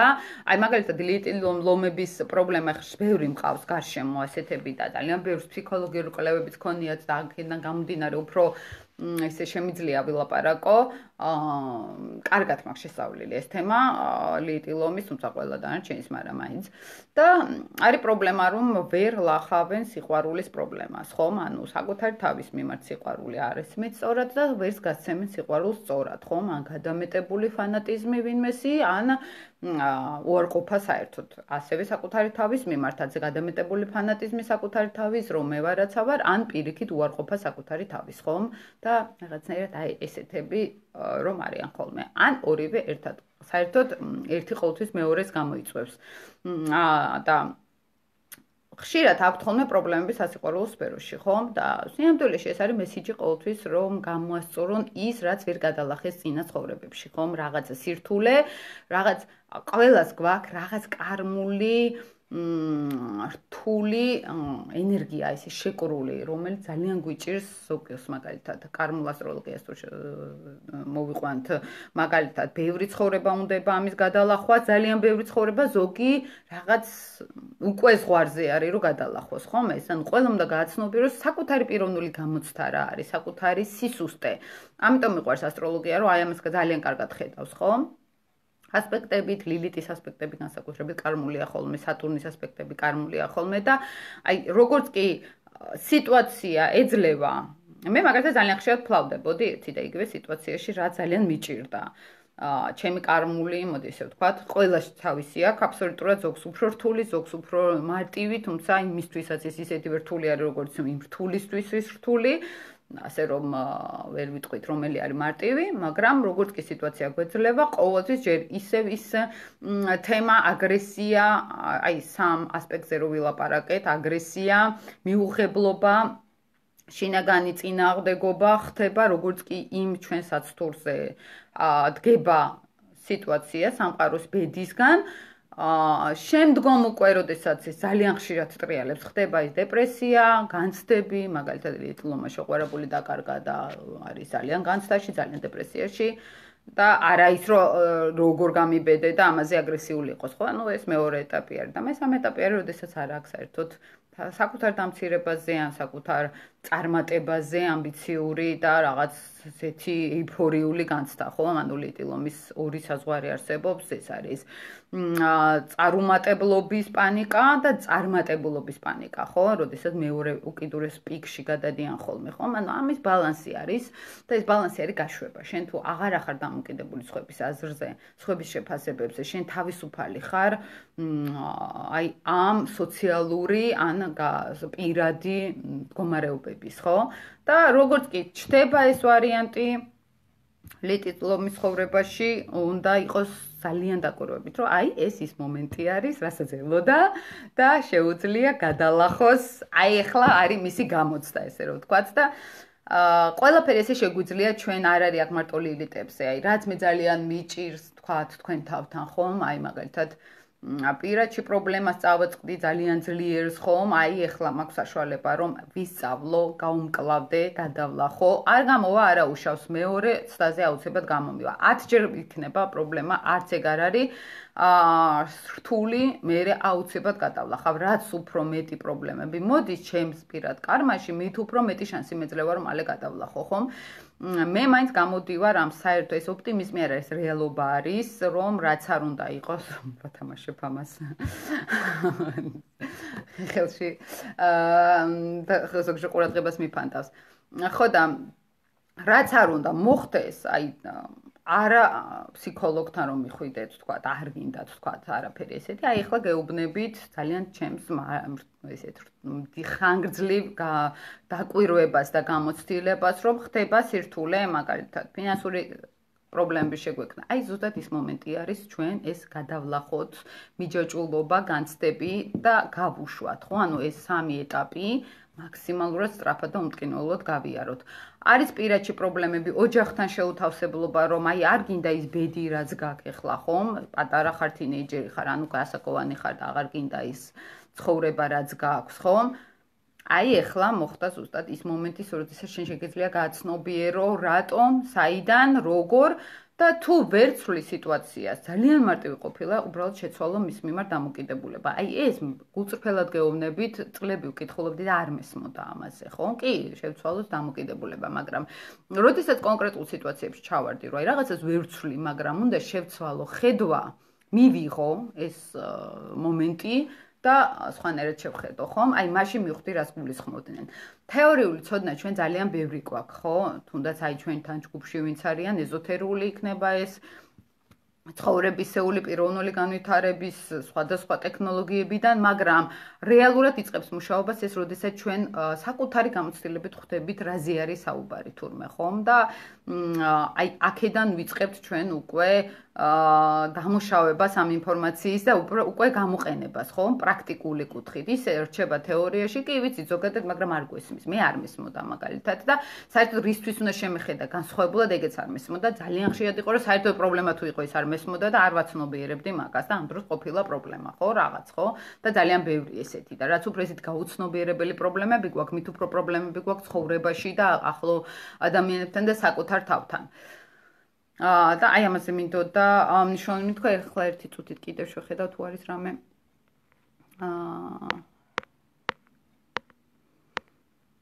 შევხედავ რამე თუ არის კითხვა მოწერილი.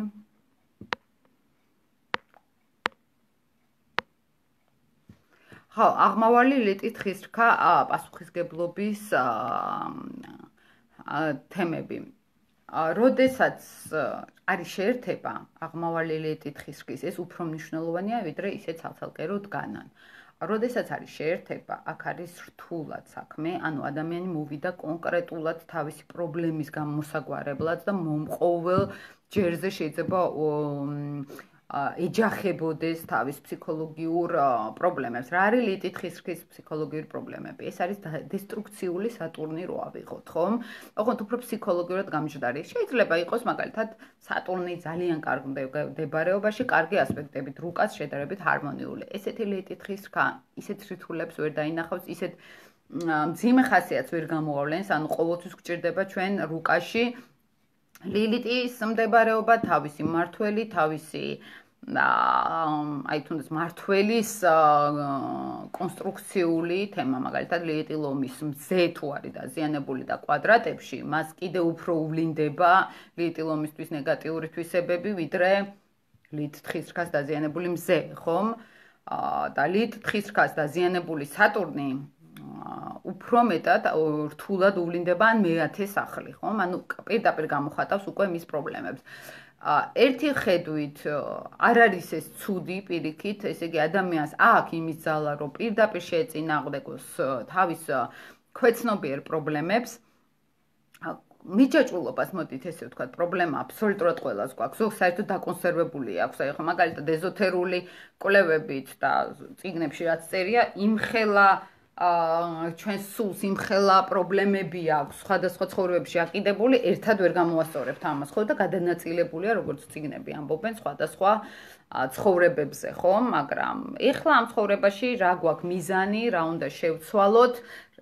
მე მაინც ესე ვფიქრობ, რომ ლილიტი უფრო წარსული წინა ცხოვრების ეზოთერულად თუ შევხედავთ და ნეგატივი არის, რა გამოავლინა ადამიანმა რთულად, რა არის ხისრქა? ეს არის პასუხისგებლობის გრძნობა, აი რაც თქვი, მანამდე ყველაფერზე და ამის გამო რესურსების კარგვა არასწორი მიმართულებით და მე უჭირთ უკვე პასუხისგებლობის აღება. ორი ტიპი გვყავს, ხო, ლილიტით, პასიური და აქტიური. პასიური ლილიტით ხისრქა, ეს არის, რომელსაც არ უნდა პასუხისგებლობის აღება და ყოველთვის ცდილობს, რომ რაღაცნაირად ჭრილში იყოს და ყოველთვის ვიღაცებს ჰქონდეს მასზე გავლენა, მაგრამ მაინც მარტო ხელების ტიპაჟები არიან, აი დამოკიდეთ, განზე არიან, აი შეიძლება ბევრ ხალხში იყვნენ, მაგრამ განზე იყვნენ თითქოს, მაინც რაღაც ისე თავდაჭერილად, რომ სიცივის და სიმკაცრის დემონსტრირება, ან სიბრძნის ესე რომ ვთქვათ, მაგრამ აქტიური ლილიტით ხისრქა ის ილტვის ძალაუფლებისკენ, მაღალი მიზნებისკენ და შემდგომ ჯერ ესეთიც წერენ ხოლმე რომ არასწორად მოიპოვებენ ძალაუფლებას, არასწორი გზებით ტრუპებზე სიარული რაღაცები წერია. მე ამას არ ვემთახმები, იმიტომ რომ პრაქტიკაში მთლად ესე არ მხვდება ხოლმე, ეგრე შეიძლება ნებისმიერმა ლილიტმა ძალიან ცუდი გზებით წაიწიოს წინ კარიერაში.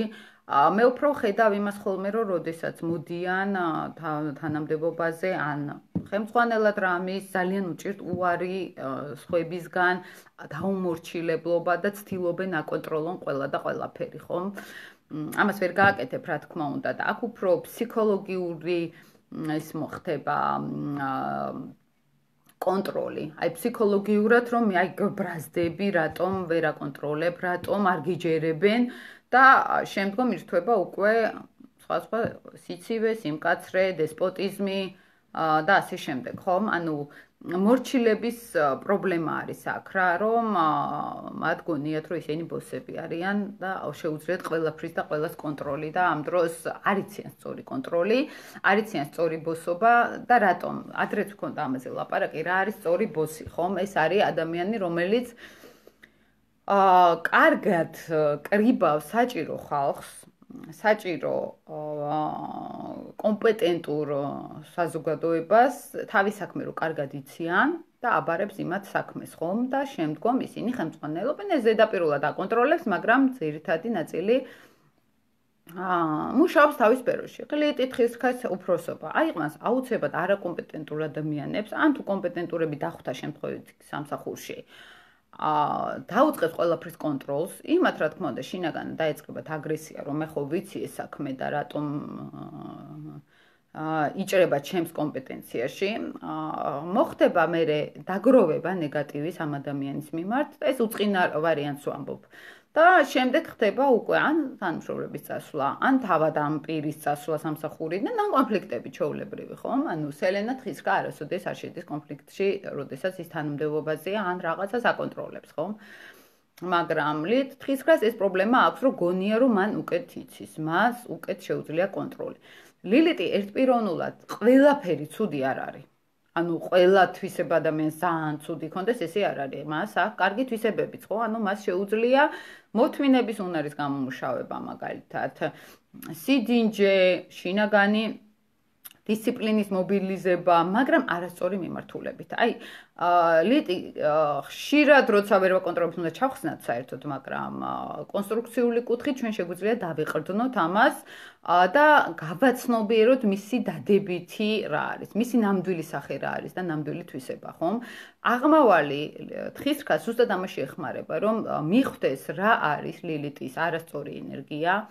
სად ცდილობს ის დესპოტიზმის, არ აქვს მნიშვნელობა სად რა დააშავა, რომელ ცხოვრებაში რა დააშავა, აბსოლუტურად არ აქვს. აი საერთოდ მე მაგას ვამბობ, რაც უფრო წლები გადის, უფრო ვფიქრობ, რომ ეს წარსული ცხოვრებების თემატიკა საერთოდ უნდა გადავაგდოთ გვერდზე, იმიტომ რომ მოდის უფრო დანაშაულის გრძნობაც, უფრო ჯერ ისიც არავინ არ იცის მართლა ესე იყო თუ არა, ხო? ეხლა ქვეცნობიერი რას გვეთამაშება, კაცმა არ იცის, ხომ? ანუ ვერ დავამტკიცებთ, რომ ეს ესე არ შეიძლება ჩვენ თვისებებს სურათ ხატებში ვხედავდეთ, როგორც სიზმარში ვხედავთ ხოლმე, ხომ? ანუ ესეთი ცალკე საკითხი არის. მეორე მომენტი აშველის უბრალოდ ამის გახსენება, სამუშაო არის თვისებაზე. ეგრე ვხედავ, რომ აი ესეთი პრობლემები აქვს ადამიანს, ცოტა მკაცრია, ცოტა ცივია, ცოტა განყენებულია სხვებისგან, ხომ? ესე იგი უნდა იმუშაოს ამ თემებზე. მეტი სოციალურობა, მეტი კეთილი უფროსის იმიჯი, მაგრამ როდესაც შეერთებაშია, ეს არ შველის. ხშირად უწევთ იმის გაკეთება, რაც მათი ქვეცნობიერისთვის არის ძალიან დიდი წნეხი. და რატო არის წნეხი? იმიტომ რომ აი ზუსტად აქ უნდა შეხედონ განსხვავებულად საკითხს, მაგალითად, შეხედონ, რომ ეს იმიტომ ვინგრები, რომ მე არასწორად უყურებ ამ თემას. და არა რომ არა მე გავაგრძელებ შევეწინააღმდეგები მაინც მაგრა გამომივა, ხო? არ გამოგივა და ინგრევი ფსიქოლოგიურად თუ ამას არასწორად უყურებ. თუ ლილიტი თხისკა არ უშვებს პროცესებს ხელიდან, ფსიქოლოგიურად არ ნიშნავს რომ ის ყველაფერს ხელს კიდევდეს, არ უშვებს, ხდება გაჩნია ადამიანი შეიძლება უბრალოდ სახში ზის და ბავშვებთან არის, ხო? და სულაც არ არის კარიერაზე ლაპარაკი, მაგრამ შინაგანი სიჯიუტე კონდეს, არაფრით არ იღებს ლილიტი თხისკა სხვისგან რჩევებს მაგალითად, გააჩნია რჩევებსაც, მაგრამ ყოველდღიურ ცხოვრებაში არიან ჯიუტები მაინც. ხო, ეს ჯიუტე რისია, რომ მე უკეთ ვაკონტროლებ სიტუაციას. აი კონტროლს, აი რაღაც ძალიან გვანა ლიეტი მორიელი და ლიეტი თხისკა ერთმანეთს შინაგანი კონტროლების. ოღონდ სამყაროს კონტროლი უნდა უფრო ენერგიების და ისეთ რესურსების კუთხით მორიელს და თხისკას უნდა აი ფიზიკური ესეთი კონტროლი, რესურსების კონტროლი უფრო ფიზიკური კუთხით, ხომ? და ერთ-ერთი ძლიერი არის ლიტი თხისკა საერთოდ ლიტებში. ყველაზე კარგი არის სელენა კურო, ყველაზე ეთყობა ეგრევე რომ სელენა არის კუროში, თქვა, იმიტომ რომ ძლიერად ავლენს თავს, ლიტის შემთხვევაში თხისკაში არის ყველაზე ძლიერი ლიტი, ხო? ანუ გამოკვეთილად ეთყობათ ხოლმე. ეხლა პირად ცხოვრებაში ყველაზე ნაკლებად მაწუხებენ მართალი უკითხეთ ლიტი თხისკები. თავისთვის არიან, რატო არიან თავისთვის? იმიტომ რომ თხისკა თავისთვის არის. არავისთან არ შედის დიდად ძალიან ისეთ კომუნიკაციაში დიდად არ არის ძალიან ისეთი სოციალური, ოღონდ ზუსტად ამის გამო ხშირად აქვთ ხოლმე სირთულეები. თუმცა ჩემთან პრობლემები საერთოდ არასოდეს არ აქვთ ხოლმე ამ ლიტის ხალხს, იმიტომ რომ ეს არის ცოტა სხვა სფერო, არ ჩანს, აი მიუხედავად იმისა, რომ ესეთი რთული ლიტი არის, ჩემთან პირადად არ ჩანს. უფრო სხვა ლიტებს აქვთ ხოლმე ადამიანებთან პრობლემები, მაგას გულისხმობ, მარტო ჩემზე არ არის აქ პიროვნულად საუბარი, ხომ? და ერთი შეხედვით ესე არ ჩანს, მაგრამ სიჯიუტე, ზედმეტი განყენებულობა და სიცივე, ზედმეტი აღება საკუთარ თავს, თუნდაც საკუთარი მდგომარეობის, რომ მე ესეთი ვარ. ამასაც კი ძალიან მაღალ დონეზე იყენებენ ხოლმე, ხო? აყავთ ძალიან მაღალ დონეზე საკუთარი პიროვნების გადამეტებული შეფასება არის, მოდი ესე ვთქვა, თუმცა საკუთარი თავის ურწმუნობა ამავე დროს, ოღონდ პროფესიული კუთხით. მატერიას მართავს თხისკა. ამტანობა არის ეს, ხშირად ან გადამეტებული ამტანობა აქვთ რაღაც პროცესების მიმართ, ან გადამეტებული აუტანლობა და საერთოდ როგორც სატურნი, მორღვეული სატურნი, ესე რო ავიღოთ, აი ესე ვლინდება ხოლმე ლიტი თხისკა, რომელსაც პასუხისგებლობა ძალიან უჭირს. მაგალითად, ჩააბარებენ სამსახურში მნიშვნელოვან საქმეს და აი იქ ფსიქოლოგიური პრობლემები ეწყებათ, სიგიჟებს არ გულისხმობ, აი შინაგანი რაღაც აუ არ მინდა და აუ იქნებ ვინმე სხვა მაიღოს ჩემ თავზე, არ მინდა ამის აღება ლიტლომის მაგვა და გვარია, ოღონდ ცოტა სხვა კუთხით. ლიტი თხისკა აი მართლა უჭირს პასუხისგებლობის აღება. ეხლა კიდევ პრობლემების მოგვარება ძალიან გვაწუხებს სკოლებში კლასელებს შორის აგრესია. ამ საკითხს ასტროლოგიის არქეტიპალ თერაპიის ამ პრობლემას. აი იცით რა არის ბავშვების აგრესია, ჯერ ესეც კარგი, შენ ბავშვს მოუგვარე აგრესია, მაგრამ დანარჩენი ბავშვები რო საოცრებებს ჩადიან, ამას სადგინდა გაიქცე, ხომ? ანუ რაც უფრო აღზრდილი კულტურული გაყოლება შენიშნული, მით უფრო ჯოგში დაიჩაგრება, ხომ? ანუ შეიძლება უკეთესი გინდოდეს ბავშვისთვის და უარესი გამოგივიდეს, ხომ? ჩემი პრინციპი არის ადაპტაცია ყოველთვის არსებულ რეალობასთან. კულტურულიც იყო, აგრესიულიც იყო, რაღაც კუთხით.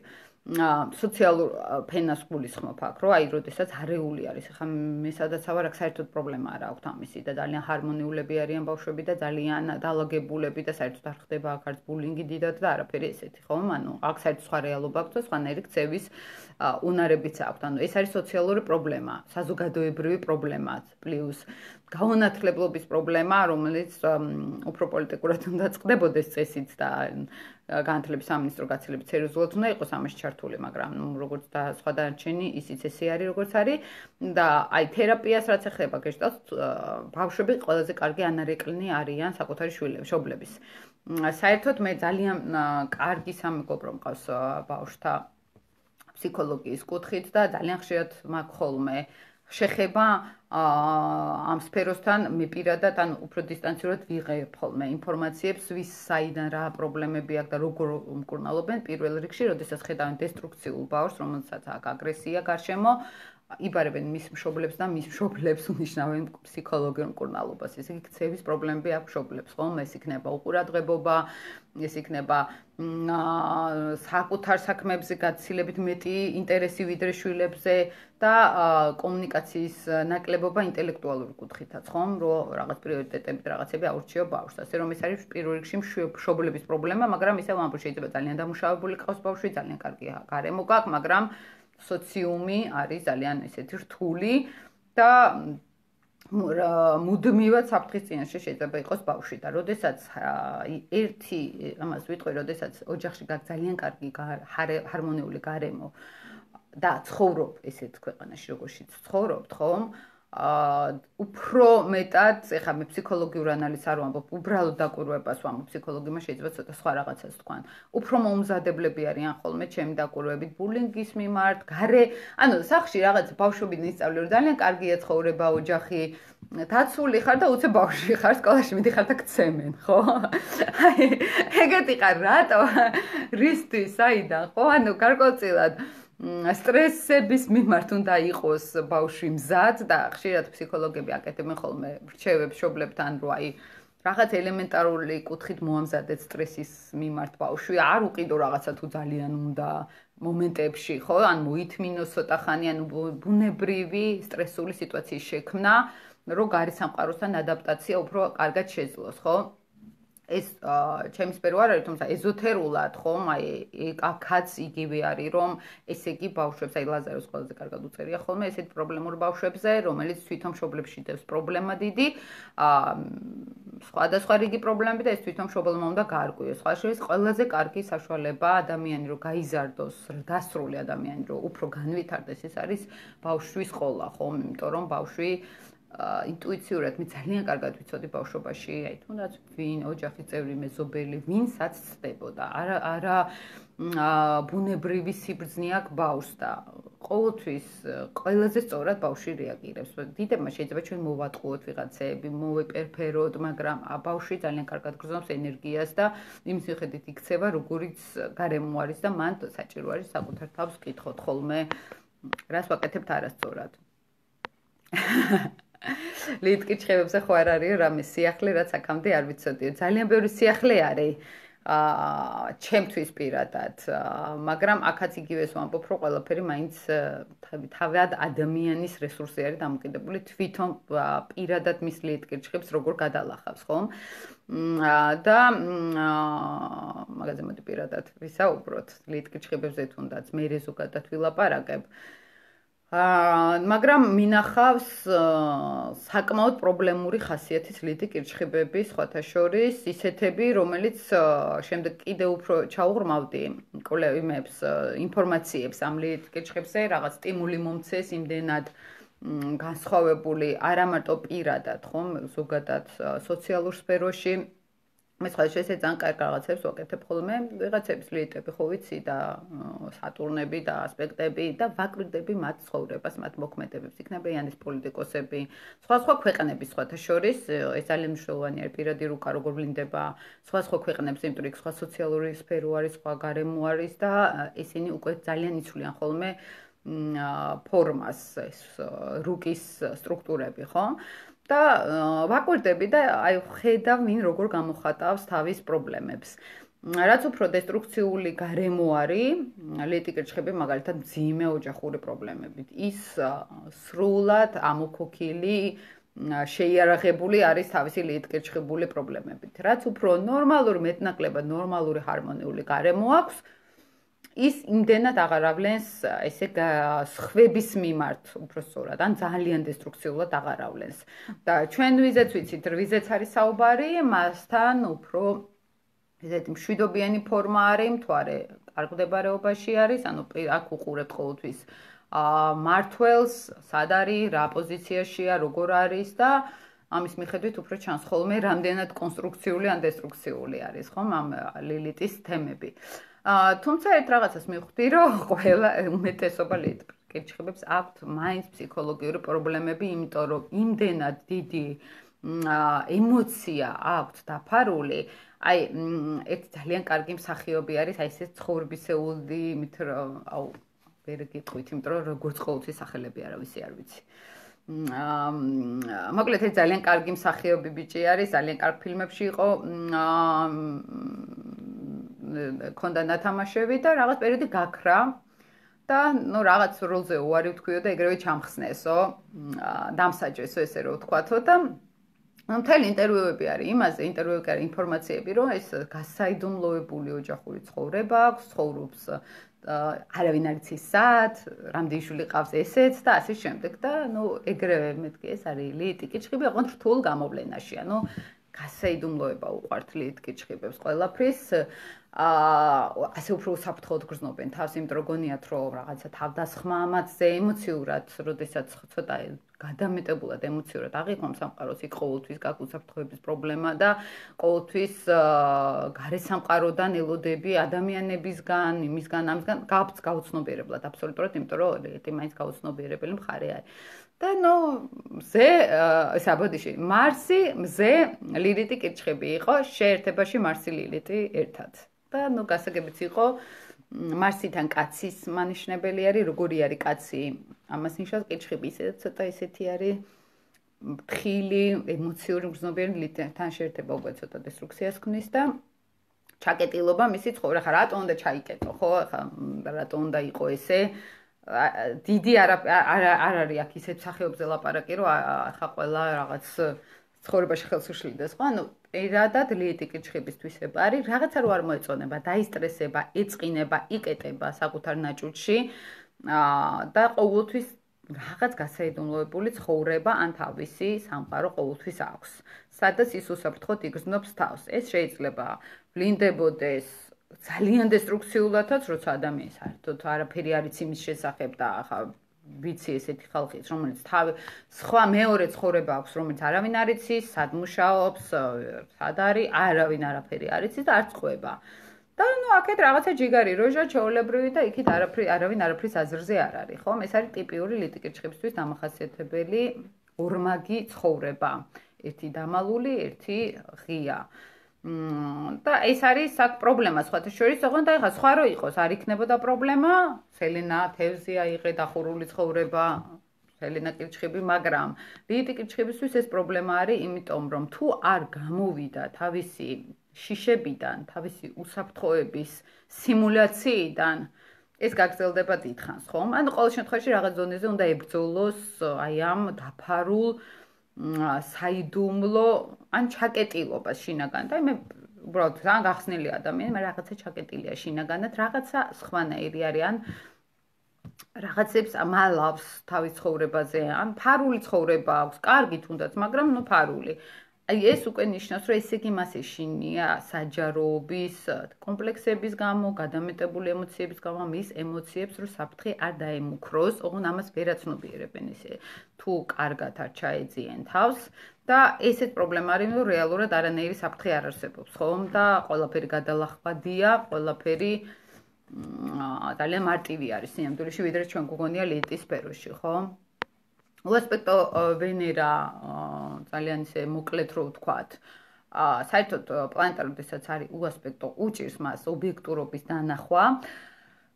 ხშირად შემოხვედრია უსპექტო ვენერა, თუმცა გააჩნია აქ მთელ რუკას მთვარე შეიძლება ძალიან კარგად ყავდეს უკვე ქალს და ის დიდ რესურსს იღებს უკვე თავის თავზე, რაც ვენერა კუთხით დანაკლისი შეიძლება იყოს, მაგრამ ცოტა ასოციალურობა. მაგალითად უჭირს ლაღად გამოხატოს თავისი განსაკუთრებით ქალმა სილაღე გამოხატოს. სილაღე რა არის? ურთიერთობებში სილაღე. ვიღაცებს კომპლიმენტი უთხრა, საკუთარ თავს კომპლიმენტი უთხრა, იცოდე ვინ გიყვარს, ვინ არ გიყვარს, იცოდე რა მოგწონს, რა არ მოგწონს. აი ამაში არის თავდაჯერებულობა არის, ხომ? და სოციალურ სფეროში გახსნილობა არის, ხომ? საზოგადოებაში. ანუ ვენერა რას მართავს მაგალითად არის ცოტა ესეთი ღონისძიება, სამსახურის რაღაცა ღონისძიება ისეთი, სადაც უნდა გაიბრანჭო წახვიდე. მად როგორ იქცევი? რამდენად სასიამოვნო ხარ? რამდენად თან ახლა ვენერასაც გააჩნია სადაკავს, ხო? ახლა ვენერა მორიელი წვეულებაზე, ახლა ის ვერ იქნება, ის კაცებთან იქნება ძალიან საინტერესო, ესეთი ვაჟკაცური თავისი მომხიბლელობა, უფრო ვაჟკაცურობის მიმართ და არა ქალურობის და სინაზის მიმართ. და ამასაც აქვს მნიშვნელობა, სახლსაც აქვს მნიშვნელობა და ასე შემდეგ, მაგრამ აი აქ ცოტა არასწორი ურთიერთობები ყალიბდება ხოლმე უასპექტო ვენერას შორის. ხშირ შემთხვევაში პირად ცხოვრებაში, მაგალითად, საკუთარ თავში დაურწმუნებლობა, როგორც ქალის, ესე საკუთარ თავში რაღაც კომპლექსები, მაგალითად, ჩაცმულობის მხრივ, გარეგნობის მხრივ, ბევრი ვარიანტები არის, გააჩნია მთლიან რუკას, მაგრამ თვითონ ხა ეს ქალისთვის რდილობა, სასიამოვნოობა, ამას ყველაფერს ვენერა მართავს. რამდენადაც გამართული ყავს ვენერა ადამიანს, მით უფრო სასიამოვნოა სხვებისთვის.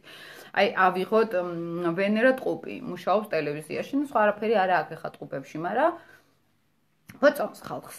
აი, არ იციან, მაგრამ მოწონს. მეგობრებს მოწონთ ვენერა მერწყული, სოციალურ სფეროში ყოველთვის, აი, ესე ავიღოთ მაგალითად რაღაც ბევრი კონცერტზე წავიდეთ, მაგალითად, გახსნილ იმაში, ხო? აი, იქ ვენერა მერწყული შვენივრად გრძნობს თავს და ხალხიც ყურადღებას აქცევს. ანუ იქ შარმიც არის, ხო, სადაც ვენერა ყავს და უასპექტობის შემთხვევაში ამის გამოხატვა ცოტა უჭირს. ვერ ახერხებს სოციალურ სფეროსთან კარგად გამოხატვას თავის და იკეტება ვენერა თავის სუბიექტურ ხედვებში. აი, ეს ამოკლეთ, რომ თქვა, თუმცა პირად რუკას მაინც მიაჩნია.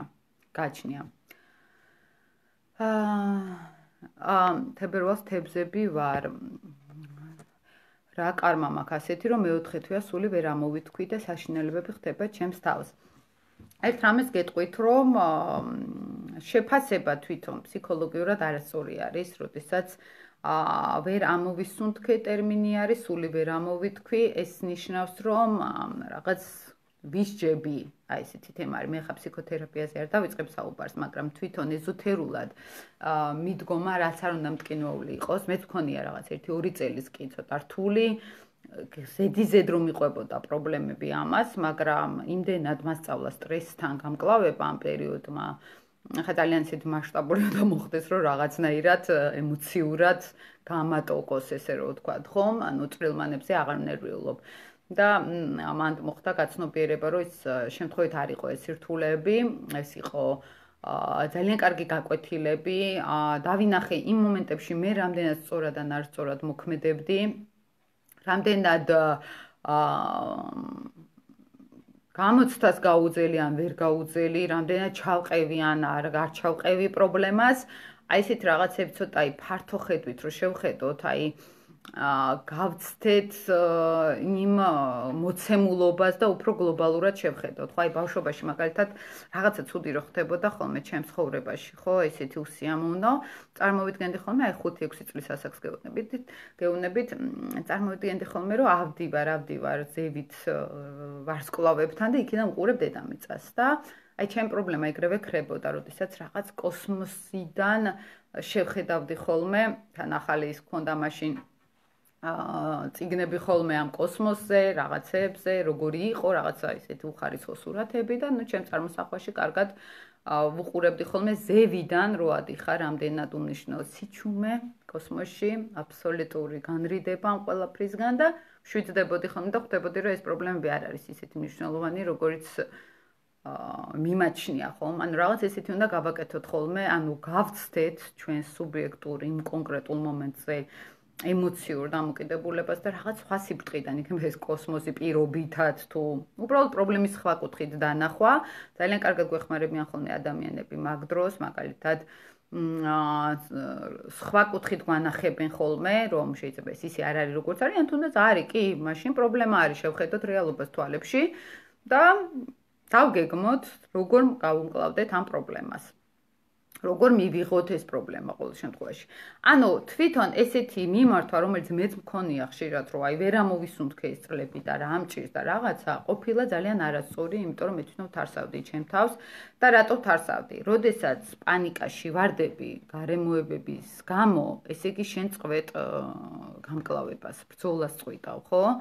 და ეს არის უკვე იმის წინაპირობა, რომ არ ხდები შენ, ესე იგი არასწორად მიიღე გაკვეთილი და ის ყველაფერი არ არის გააზრებული, რატომ ხდება. შეიძლება დაგროვილი პრობლემები იყოს. აი მე ერთხელაც მბუთქა რაღაცა პრობლემა და ძალიან პანიკაში ვიყავი და გადავხედე მე ჩემს ცხოვრებაზე ძალიან ლოგიკური რამ მომხდარა. მე არ მივაქციე ყურადღება წლების განმავლობაში დაგროვდა და სხვა არ გამოვიდო. და იქნებოდა ეს ურთიერთობები ადამიანთან, მაგალითად ახლობელთან ძალიან ვცდებოდი, არასწორად ვიქცეოდი წლების განმავლობაში და ის დაგროვდა და მე უკვე გამიჭედა ამ პრობლემამ, ხო? და უკვე მიუღებლობა დამეწყო, თავად ის ადამიანს მივაყოლეზე ამ ყველაფერს, ამ დროს ჩემი შეცდომები იყო, რომ თავიდანვე არ დავიცავი ჩემი პირადი საზღვრები და ასე შემდეგ, ხომ? ანუ ეს უკვე დაგროვილი პრობლემიდან უბრალოდ შედეგი არის და არა ის, რომ გამოცდა და ჭუისწავლება და ასე შემდეგ. უბრალოდ მიუშვი რაღაცა პროცესი, რაც ახლა საქართველოს ხდება სხვა შორის. ძალიან ბევრი პროცესები მიუშვით და ვეღარ ვლაგდებით, ხომ? აი ზუსტად აი ესე მაკრო და მინი სამყაროებებზე რომ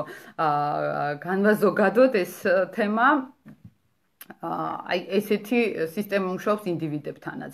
გააცნობიერეთ იმის მაგივრად, რომ აი ესე დაძაბულად იყოთ პრობლემის მიმართ, მე მივხვდი ერთ რამის, რომ ძალა იკარგება ძალიან, როდესაც ჩვენ განვიცდით პრობლემას. და აღარ გვაქვს ძალა, რომ ჩვენ რაღაცა გადავლახოთ და მოვაგვაროთ. და ეს პერიოდი უნდა გამოვიყენოთ გასაზრებად. დავაგროვეთ პრობლემები, არასწორად მოვიქეცით, არ დავგეგმეთ რაღაცები ჭკვიანურად თუ და შანსი გვაქვს შესაბამისად რომ ეს გავაცნობიეროთ და უკვე მომავალი სხვანაირად დავგეგმოთ, თუ უბრალოდ გამოცდები არის, სასწავლებელი არის ჩვენთვის და რამდენად შევხედავთ ამას, ან გამოსავალი არის, სხვათა შორის რომ საერთოდ წამოვიდეთ ამ სფეროდან თუ რა, ხო? ანუ ძალიან ბევრი ფაქტორები არის მან.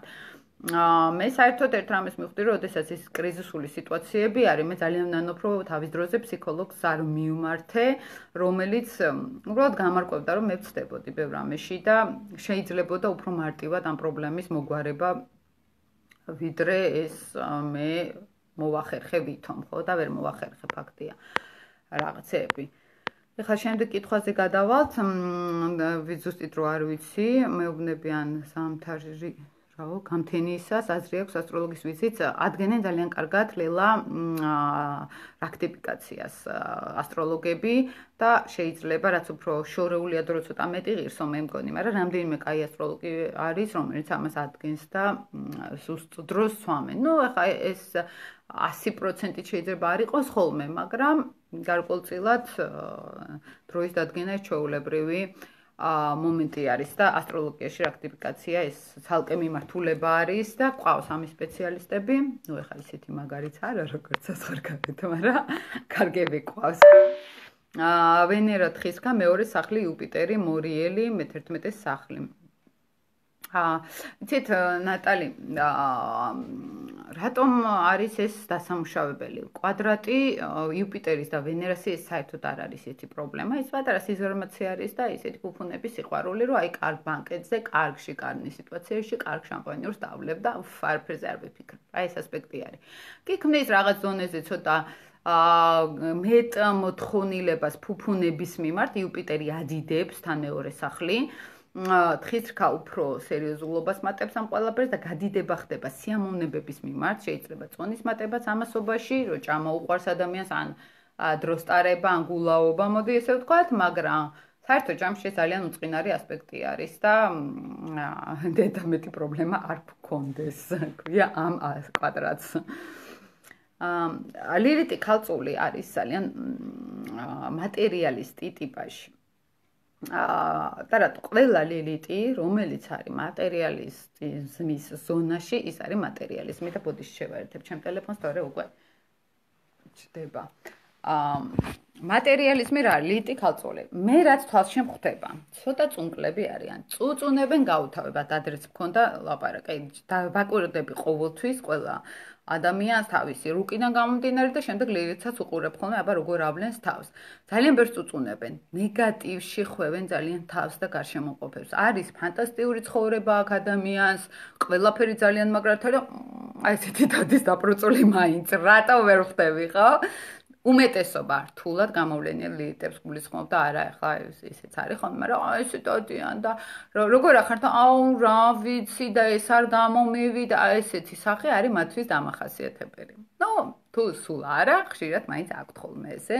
თვითონ ვერ ხედავენ, ჩვენ ვერასოდეს ვერ ხედავთ ჩვენი ლილიტის ზონას, ხო? და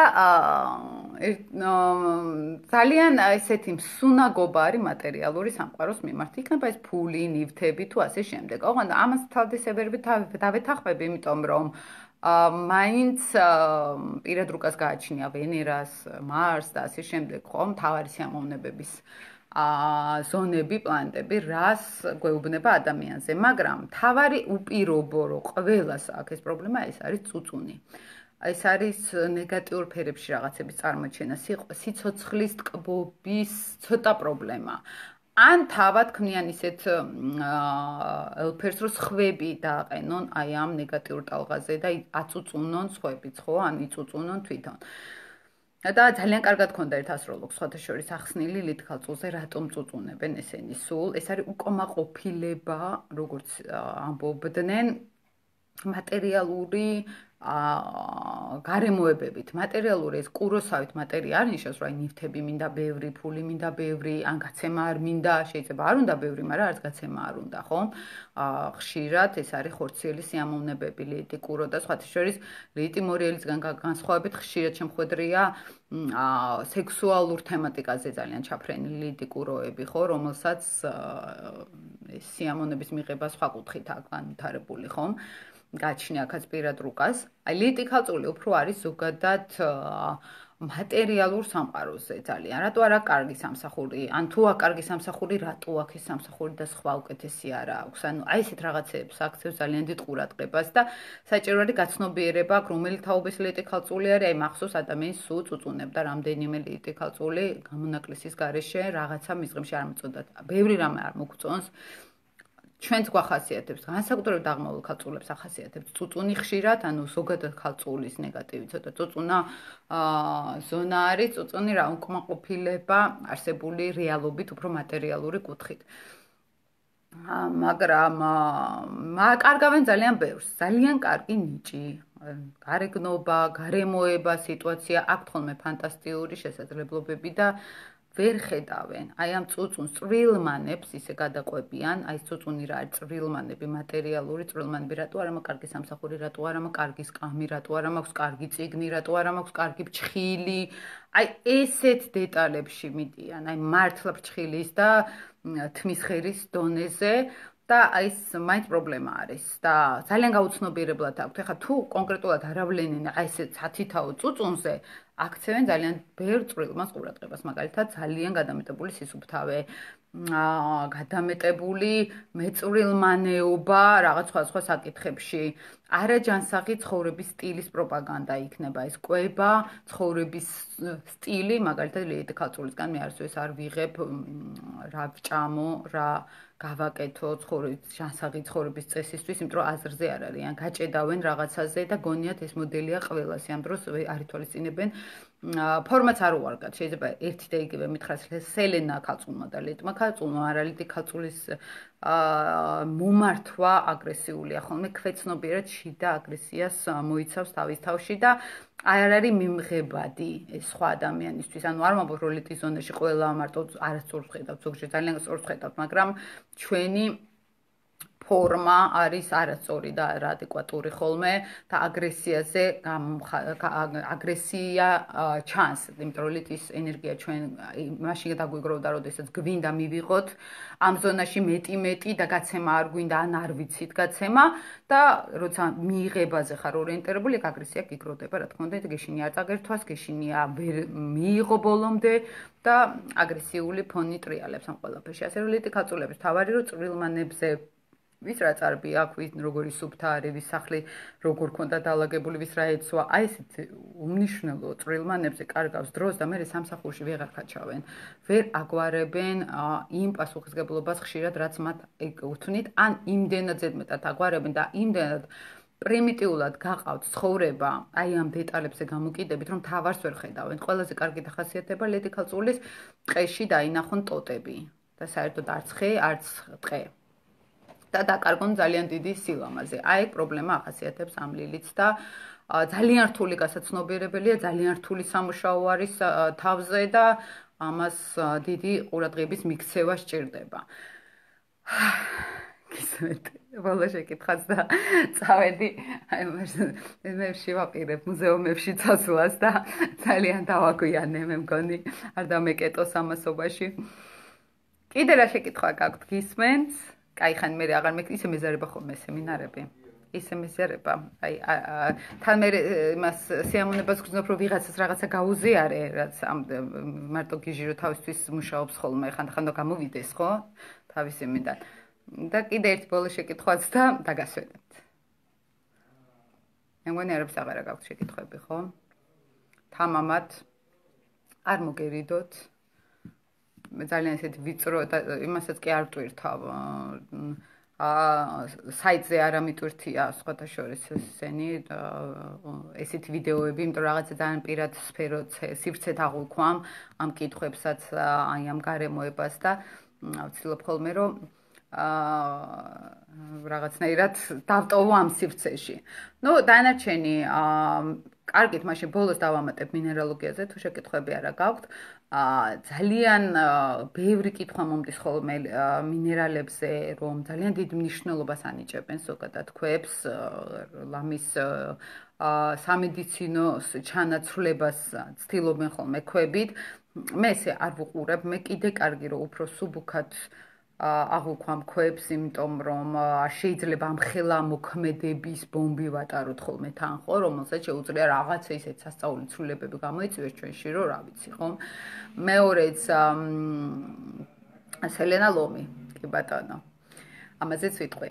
ასე რომ აი, რაც შეეხება თვითონ ქვებს, მინერალებს, ხომ, ძალიან საჭირო არის, ძალიან ყურადღებით არჩევა ქვების, იმიტომ რომ მიუხედავად იმისა, რომ დიდი ენერგია არ არის, კიდე დამატებით ისეთ ქვის ტარება, რომელიც ჩვენ თან ქვებსაც გააჩნია, ზოგიერთი არის საკმაოდ რთული ქვა, ხო? აქვს უფრო მეტი ძალა აქვს ვიდრე სხვა ქვებს. მე მაგალითად რამდენიმე ქვაზე ფიზიკურად ვერ ვატარებ, მართლა ცუდად გამხდარ ვარ, არ ვაჭარბებ, როცა ესე ჩემზე დიდად არ მოქმედებს ხოლმე რაღაცეები, მაგრამ აი ინტუიციურადაც ჩემმა ორგანიზმა თითქოს რაღაცნაირად მანიშნა, რომ ეს არ სიამოვნებსო. პრენიტს რაც შეეხება, პრენიტი ძალიან კარგი ქვა არის, ოღონდ ცოტა რთულად მუშაობს, ახლა ქალებში თვითრწმენას ამაღლებს, აძლევს მას ინდივიდუალიზმს, ეხმარება რაღაც ისეთი ლომი მართავს პრენიტს და ეხმარება რაღაც ისეთი საქმეების გაკეთებაში, რასაც ცოტა ისეთი ლომური ამბიცია ჭირდება, კაცური ამბიცია ჭირდება, ხომ? და აქ ძალიან ეხმარება, ოღონდ ცოტა რთული არის ისეთ ამბიციური ქალებისთვის. მან შეიძლება ისეთი სირთულეების შექმნას შემდეგ უკვე კაცებთან ურთიერთობა გადამეტებული ამბიციები, ანუ ქალს ცოტა რთულად უჭირს ატანა თვითრწმენის, მოდი ესე ვთქვათ, ხომ? ანუ ამბიციების თვითრწმენა კარგი არის, ამბიციები არის ცოტა რთული. კაცს ბუნებრივად გამოსდის ეს ძალიან კარგად, იმიტომ რომ უამრავი 1000 წლეულები ამას აკეთებდა და გენეტიკურად აქვს უკვე ეს კარგად შეთვისებული და ქალს ეს უჭირს, ხომ, ძალიან და შეიძლება უფრო მეტი პრობლემები მოუტანოს თუ ზღვარი დაკარგა. ამიტომ პრენის მე ცოტა რბილად ვეუბნები, ურჩევ ხოლმე ადამიანებს, უფრო შუალედური ქვები მირჩევნია, მაგალითად თვითრწმენისთვის ქარვა არის ძალიან კარგი, ოღონდ უნდა კონდეს ასევე ლომის დადებითად, თვითრწმენისთვის წითელი იასპი არის ძალიან კარგი, ან შედარებით ნეიტრალური, რომელიც პირდაპირ ეგოს კი არ აძლიერებს, უფრო მეტად რბილად მუშაობს. თუმცა პრენიტი პირდაპირ ქალებზე არისო ძალიან კარგიო, ოღონდ ევროპაში და ევროპელი ქალი და ქართველი ქალი ძალიან განსხვავდება ჩვენი. აი, ამითი. აეროპორტში ეგრევე ხდება ხოლმე, ქართველები არიან ხოლმე რაღაც. აი ესე რომ დადიან, ამისთვის პრენიტი არ ვიცი, რამდენად სასარგებლოა. იუპიტერი ქალწული მეცხრე ლაბრადორი. აი ეს ერთადერთი ქვა, რომელსაც მე ვერ ვგუობ, იმიტომ რომ ვისაც აქ ემოციურობა, გრძნობიარობა, თევზების გავლენა მაგალითად არ უხდება ლაბრადორს, ლაბრადორი არ უხდება თევზების მქონე ადამიანს, კირჩხიბის დაზიანება, მთვარის დაზიანება, ან ზოგადად კირჩხიბი, ლაბრადორი იქ ძალიან არასაჭირო ქვა არის, იმიტომ რომ აძლევს იმას გადამეტებულად, რაც მილიონჯერ მეტი აქვს, ხო? და იუპიტერი ქალწულში მეცხრე სახლში, მეცხრე სახლი ეს გაფართოება არის ხედვების, ეს არის საზღვარგარეთის ზონა, ხო? და ხშირად მუშაობენ იუპიტერი მეცხრე სახლები, არა საზღვარგარეთ, მაგრამ უცხოურ კომპანიებში, მაგრამ აი ეს ტექნიკური დეტალების მიღმა ისე ფილოსოფიურად რო შევხედოთ, ხო? აი ცოტა ისე განსხვავებული კუთხით, ხო? ეს არის, რომ ადამიანს ძალიან აქვს შანსი, ახლა იუპიტერი თუ დაკვადრატებული არ არის, აქვს შანსი დეტალებში კარგად დააკვირდეს, გამოიყენოს განათლება, ფართო ხედვები, ცოტა უფრო ფილოსოფიური ანალიზი, ხო? ან ეს უნარი აქვს ძალიან კარგად მეცხრე სახლს, იმიტომ რომ მას აქვს შესაძლებლობა ამ ცხოვრებაში, რომ გაიფართოვოს ცნობიერება. იქნება ეს უცხოეთში მოგზაურობა, რატო არის კარგი უცხოეთში მოგზაურობა? ხა სელენა მყავს მეცხრე სახლში და ვაკვირდებოდი, როგორ მუშაობს სელენას ენერგია და ვერც ზევისაბურებ, აუცილებლად გზევითაც დამიწერეს და ვაკონტროლებ ყველაფერს. რატო არის მნიშვნელოვანი? თუნდაც ის მომენტი, რომ გადიხარ უცხოეთში და უამრავ ერებს ნახულობ თავისი კულტურით, თავისი ადათ-წესებით და ხვდები, რომ მარტო არა ხარ ამ ცხოვრებაში, მარტო შენი არ არის ყველაფერი და ბევრს აქვს აბსოლუტურად თავისი, რომ ჩვენ ძალიან მრავალფეროვანი კაცობრიობა ვართ ზოგადად და უნდა მიმღებლობა ვისწავლოთ, განსხვავებულის და გამოყენებაც კი არა მარტო მიღება, რომ აი კი ის ეგეთი არის. იმისი კარგიც მივიღოთ, იმისი გამოცდილება მივიღოთ, ვიღაცას რაღაცა უკეთესად აქვს, მაგალითად ავიღოთ ისეთი ქვეყნები, სადაც პალმები ხარობს, ხო? იქ უფრო სხვა კულტურა აქვს, რომელიც შეიძლება რაღაც პალმისგან კარგ სასარგებლო სახს იკეთებდნენ სიტყვაზე ვამბობ, ხო? ჩვენ არა გვაქვს ეს და არ ვიცით, მაგრამ რომ ვინმე ჩამოიტანოს ეს პალმა კარგად ვიცით, ჩამოტანილიც არის აქ და გვაქვს, ხო, ამას გულისხმობ, ხო? ანუ თუნდაც რესურსების გადანაწილება, გადმონაწილება, ინტელექტუალური რესურსი იქნება ეს, აზროვნება იქნება, კულტურა იქნება, რომ ეს უნდა იყოს მოძრავი დედამიწაზე, ხო? არ უნდა ვიყოთ ჩვენ ჩახარშულები, რატო ვერ განვითარდა საქართველო, იმიტომ რომ აი ამ ტრადიციულმა ხედვებმა ჩახარშა, რასაც ილია ებრძოდა მუდმივად, ამ ჩახარშვას და ჭაობს, აი ამ ჭაობში ჩავიკეტეთ, იმიტომ რომ გგონია რომ ჩვენ ვართ მაგრები და გადამიჯერეთ საზღვარგარეთ აი ეს ნაციონალიზმი არის ყველაზე დიდი სისულელი, რაც კი შეიძლება თავში მოგივიდეს, ხო? ანუ ძალიან სხვა რითმი არის ნებისმიერ სხვა კუთხეში, აზიურ ნაწილშიც ყოფილვარ და დასავლურ ნაწილშიც და საერთოდ სხვა კულტურა აქვს აქ. არ აინტერესებს ჩვენი პირადი ინდივიდუალიზმი, ერთმანეთის ინფორმაციის გაცვლაზე არის აქ ლაპარაკი, ხო? და არა მარტო მე მაგარი ვარ თემა. აი ეს ცოტა შორეულად მოვყევი პრაქტიკულ ცხოვრებაში, აი ეს იუპიტერი აფართოვებს ზუსტად ამ ხედვებს, რომ მას შეუძლია ჩამოიტანოს ან ინტერნეტი წაიკითხოს უცხოური თემები, ისწავლოს, მაგალითად განათლება მიიღოს და დაფიქრდეს, რომ არ არის ყველაფერი ერთი სივრცე, ეს არის მრავალფეროვნება და აქედან სარგებლის პოვნა ისწავლოს. სარგებლის რატომ? იმიტომ რომ ქალწული არის აქ იუპიტერი, ქალწული მატერიალიზმი არის და პრაქტიკულ გამოცდილებას ნერგავს კონკრეტულად თავის საქმეში. მსოფლიო გამოცდილება. ეხლა წუთით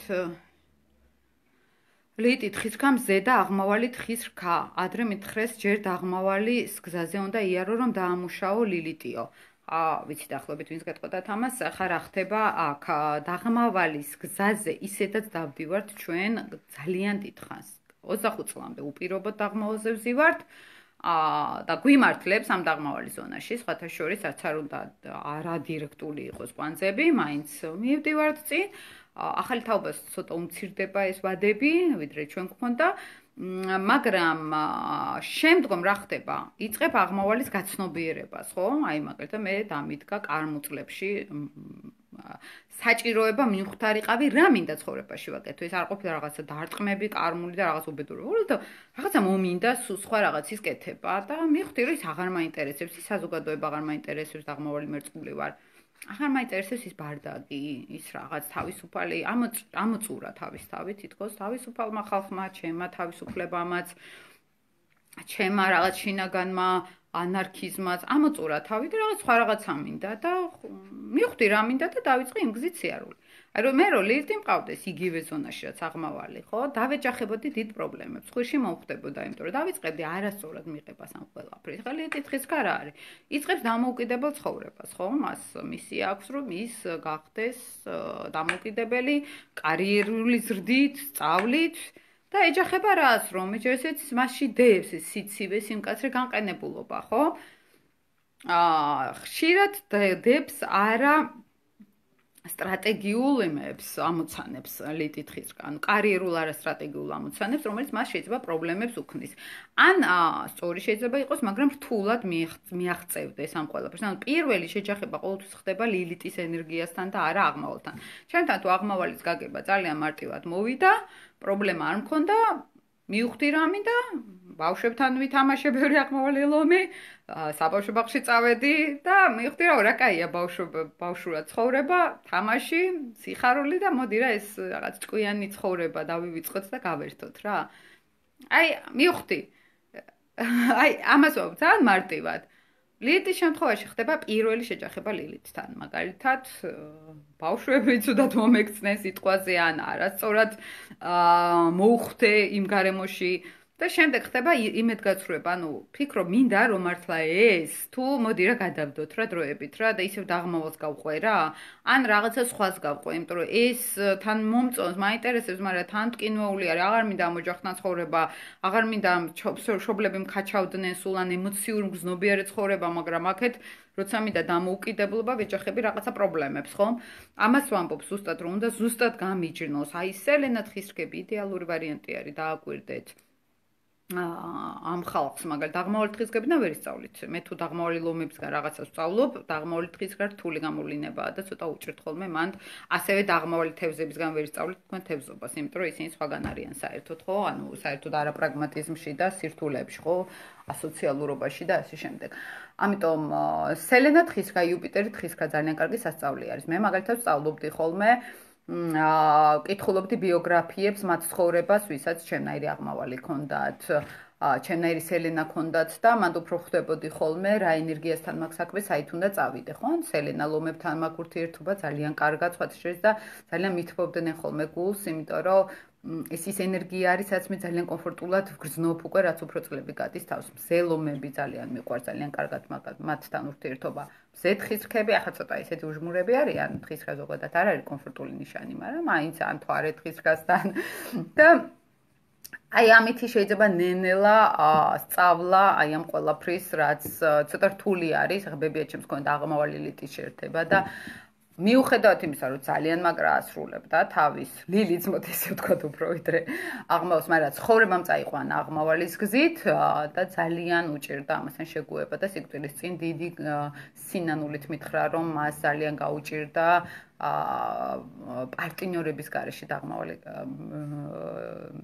ყავდა სასწორი და ძალიან გაუჭირდა მარტოს ცხოვრება სინამდვილეში და მარტოს გადაწყვეტილებების მიღება და ძალიან განიცდიდა ამას და მანდ იყო ჩემთვის გაკვეთილი რაღაც კუთხით, რომ აი საკუთარ ლილითთან შეჯახება ყოველთვის მისთვის ძალიან მტკინვეული იყო იმ დონეზე, რომ სიკვდილის წინ ძირითადად ამაზე მელაპარაკა და აი ესეთი რაღაცა არის ხოლმე და იმიტომ რომ ჩვენ პრინციპში ლილითის ზონაში არ ვაცნობიერებთ რაღაცეებს, ვიღებთ იმაზე მეც ჩვენ თავზე ვიდრე საჭიროა, ფრანტავთ ენერგიას არასწორად და შემდეგ აღმავალისთვის აღარ გრჩება ხოლმე საღი აზრი.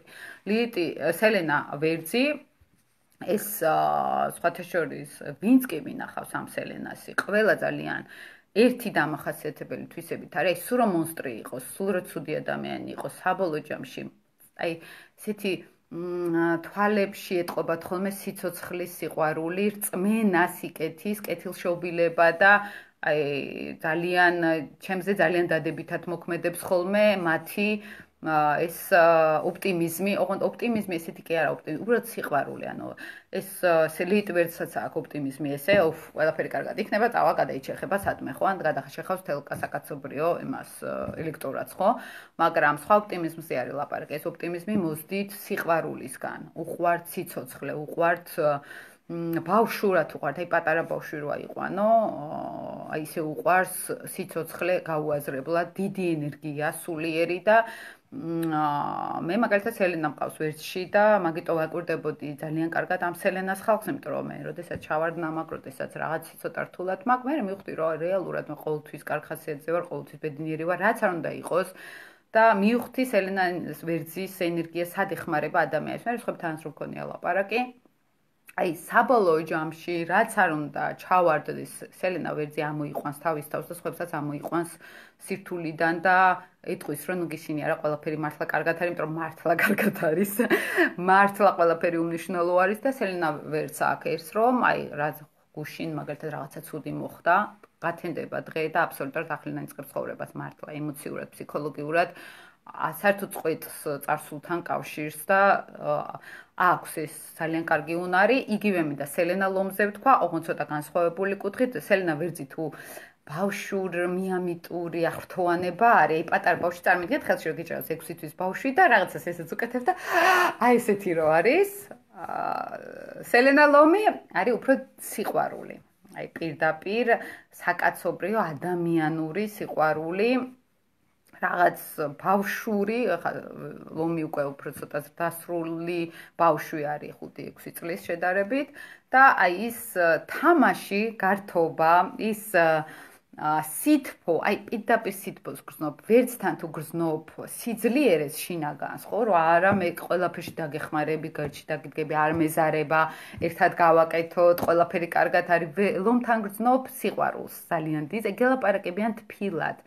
სიყვარულით როგორც უნდა იყოს ლიტი ლომის წესით, ხო? ანუ მისი უკეთესი ვარიანტი ეს არის, ხომ? რომ აი მე უყვარდი, არა, მე მიყვარხარ. აი ეგეთი მიდგომა აქვს ელენა ლომს და ეს მაგრა აძლიერებთ ხოლმე და სხვებისთვის არის მაგალითი ყოველ ჩვენს ელენა ეს არის სხვებისთვის მაგალითი ახალი სიტყვა, ახალი ენერგია, რომელიც მისთვის უცხო არის და სტიმული არის ყოველთვის. ჩემთვის ელენა ლომი იყო ყოველთვის სტიმული რაღაც კუთხით, სხვისთვის ელენა ვერძი არის, ვიღაცისთვის ელენა მორიელი არის სტიმული, ხო? საერთოდ ახლოს ელენები უფრო უგებენ ერთმანეთს, ცეცხლოვანი ელენა ვერძი მშვილდოსანი ლომი ძალიან გამოკვეთილად ჩანს. მე მაგალითად უფრო აი ამ ელენას ხალხთან სიამოვნებს ურთიერთობა ხოლმე, იმიტომ რომ მსგავსი აღრთოვანება, სიყვარული ჩანს და ოპტიმიზმი ჩანს. ეხლა ელენა თევზი ოპტიმიზმი სინათლე ცოტა არ არის, სხვა რაღაცა არის და წყლის ელენები უფრო ერთად არიან გადაჯგუფებული ჰარმონიულად, თუმცა ერთად ვასწავლეთ ყველაფერს ესე ერთმანეთს და ელენა ლომის მთავარი ღირსება ის არის, რომ მიუხედავად ყველაფრისა, არ კარგავს ღირსებას, პირად ღირსებას. ლომი არის ძალიან ამაყი კონსტრუქციულად, ოღონდ შენ ბანძი ხარ, მე მაგარი ვარ, ეს ლიტი ლომია. ელენა ლომი არის, რომ მე შენ გპატიობ. იმიტომ რომ შენ მიყვარხარ. აი ეს ფორმა აქვს ელენა ლომს და ის უფრო დიდებული ამიტომ გამოდის, რომ მას შეუძლია გაუგებრობებზე, სირთულეებზე, პრობლემებზე მაღლა დადგომა სულიერად, იმიტომ რომ დიდი სიყვარულის უნარი აქვს. ეხლა კიდევ იუპიტერი მშვილდოსანში, ნუ მისი კარგი მდებარეობაა, ყველა ლიტი ისა ბოდიშით ყველა მსახიობის თუ რაღაც ისეთი სერიოზული კარიერული წარმატებებისაც აქვს ადამიანის რუკაში, ხედავდი ხოლმე ყოველთვის იუპიტერ ან აღმავალ მშვილდოსანს ძალიან დიდი შესაძლებლობებია, ფართო შესაძლებლობები, ოღონდ განათლებიდან უნდა დაიწყონ, რაც მეტია განათლება ამ იუპიტერს, მით უფრო წარმატებას შეუძლია მიაღწიოს. მე მგონი მოვჩით, ხო, თუ კიდე არის. პირიქით, მადლობა თქვენ, ლიტ მორიელზეც, კაი, ბოლოს ელენას ასწორი მივასიკვდილოთ ბალემ, ეს ორი და წავიდეთ, დავიშალოთ. პირველ რიგში მინდა მადლობა გითხრათ, ძალიან მესიამონა თქვენთან საუბარი, თქვენთან ურთიერთობა, როდესაც ერთ თანამოაზრეები, როდესაც ესმის ადამიანებს შენ რას ლაპარაკობ, ეს ძალიან დიდი კომფორტი არის, არ აქვს მნიშვნელობა ვინმე გეთახმება, არ გეთახმება, უბრალოდ საერთო სასაუბრო თემა ეს ჩემთვის პირადად ძალიან მნიშვნელოვანი არის ხოლმე და ძალიან რაღაც სიმყუდროვეს ქმნის ჩემთვის. კირჩხიბი ვარ მზით მაინც და აუცილებელია ხოლმე ეს რაღაც შინაურული გარემო და ძალიან დიდი მადლობა მოსმენისთვის, ერთად ყოფნისთვის, ამ ჯგუფში ყოფნისთვის და თუ რამე დაგჭირდათ ხოლმე შეგიძლიათ მომწეროთ. ყოველთვის ვეცდები რომ დაგეხმაროთ. ამით ჩემ თავსაც ვეხმარები, იმიტომ რომ ეს ეკითხებია ზოგჯერ რომ მეც არ ვიცი და მაინტერესებს გარკვევა და მე კიდე ჩემი გნებებთან მივდივარ და მოკლედ ეს ტრიალებს უკეთესობისკენ. ლიტი მორიელის მთავარი პრობლემა ცოტა არასწორად წერია ხოლმე მან მართალი რო გითხრათ იმ კუთხით წერია რომ არის უფრო შედეგები ახსნილი ვიდრე მთავარი მიზეზი და ლიტი მორიელის პრობლემა არის უფრო მეტად იცით რა კონტროლის არასწორი გაგება.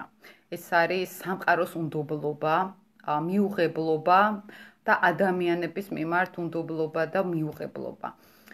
აქედან იწყება მისი ძირითადი პრობლემები. აი შემდეგ ის უხეშობა, ის ბოღმა, შურის მაძიებლობა იქნება თუ სისასტიკე თუ რა, მოდის აქედან რომ მას სადღაც რომელიღაცა ცხოვრებაში დარდში ჩავარდა, მოდი ესე რომ ვთქვა, შინაგანი დარდი არის ეს, რომელიც სამყაროს კანონების არცოდნასთან მიდის. აი, ელენა მორიელი თუ პირიქით სამყაროს ენდობა ძალიან კარგად და კარგად იცის შინაგანად რა კანონებია სამყაროსი. რაღაცები რო ხდება, დროზე უშვებს, არ ებღაუჭება, ლიტმორიელი ებღაუჭება, უფრო მატერიაზე აქვს მიჯაჭვულობა და არა ნივთური კუთხით, უფრო ენერგეტიკული კუთხით, უფრო მაღალ მორალური კუთხით და მაგალითად რატო არსებობს სიკვდილი, რატო არსებობს განსხვავებულობა, აი ასეთ რაღაცებზე ძალიან ისეთი მძაფრად აღიქვამ სამყაროსი არ ესმის ჩემი აზრით და უფრო საჭირო არის აი ეზოთერული ცოდნა რო ამბობენ რომ არ არის მისთვის ეზოთერიკა კარგი გააჩნია ხა ეზოთერიკას ხომ თუ არის ხა ისეთ სფეროში წავიდა სადაც ენერგიის მოხვეჭაზე არის ლაპარაკი ის გადამეტებული იქნება მისთვის ხო გადამეტებული ენერგიას მივიღებთ და უფრო მეტად დააზიანებს მას უფრო მე ვხედავ რომ უფრო შედეგი აქვს სამყაროს შესახებ ინფორმაციაზე სწორ ინფორმაციაზე რომ გაცემა არის საჭირო ენერგიის მეტი შრომა არის მეტი ნდობა ადამიანების მეტი კონტროლიდან გაშვება საკუთარი თავის საკუთარი კომპლექსების მოდი ესე რომ ვთქვათ ხო მაგრამ რატომ აქვს ეს კომპლექსები გაუშვი აი მეტი სილაღე მეტი ოპტიმიზმი უფრო გამოასწორებს მაგრამ პირველ რიგში არის რომ სამყაროს ნდობა უნდა დაიბრუნოს და ადამიანების ნდობა აქ არ არის საუბარი რომ არენდობა და ცუდად ექცევა ადამიანებს ეს პირად რუკაზე არის რამდენადაც აქ ჩაკეტილი რუკა უკვე უნარებით ისე ექცევა შეიძლება ძალიან გახსნილი იყოს ადამიანი მაგრამ შინაგანი უნდობლობა კონდეს სამყაროსი მაგალითად რომ დაინახავს ვიღაცა ცუდად ექცევა აი ხო ვამბობდი ყველა ნაგავია აი ამ პროცესიდან უნდა გამოვიდეს და უნდა მიენდოს ადამიანებს ეს არის მისთვის თავარი და სელენა სასწორის სხვათა შორის ძალიან მნიშვნელოვანი არის ძალიან ხშირად ვხედავ ერთი და იგივეს რომ ძალიან კარგად მოქმედებენ სელენას სასწორები პარტნიორებზე შეიძლება აყვავდეს გადაყვავდეს პარტნიორი სელენას სასწორის იმიტომ იმდენად კარგად იციან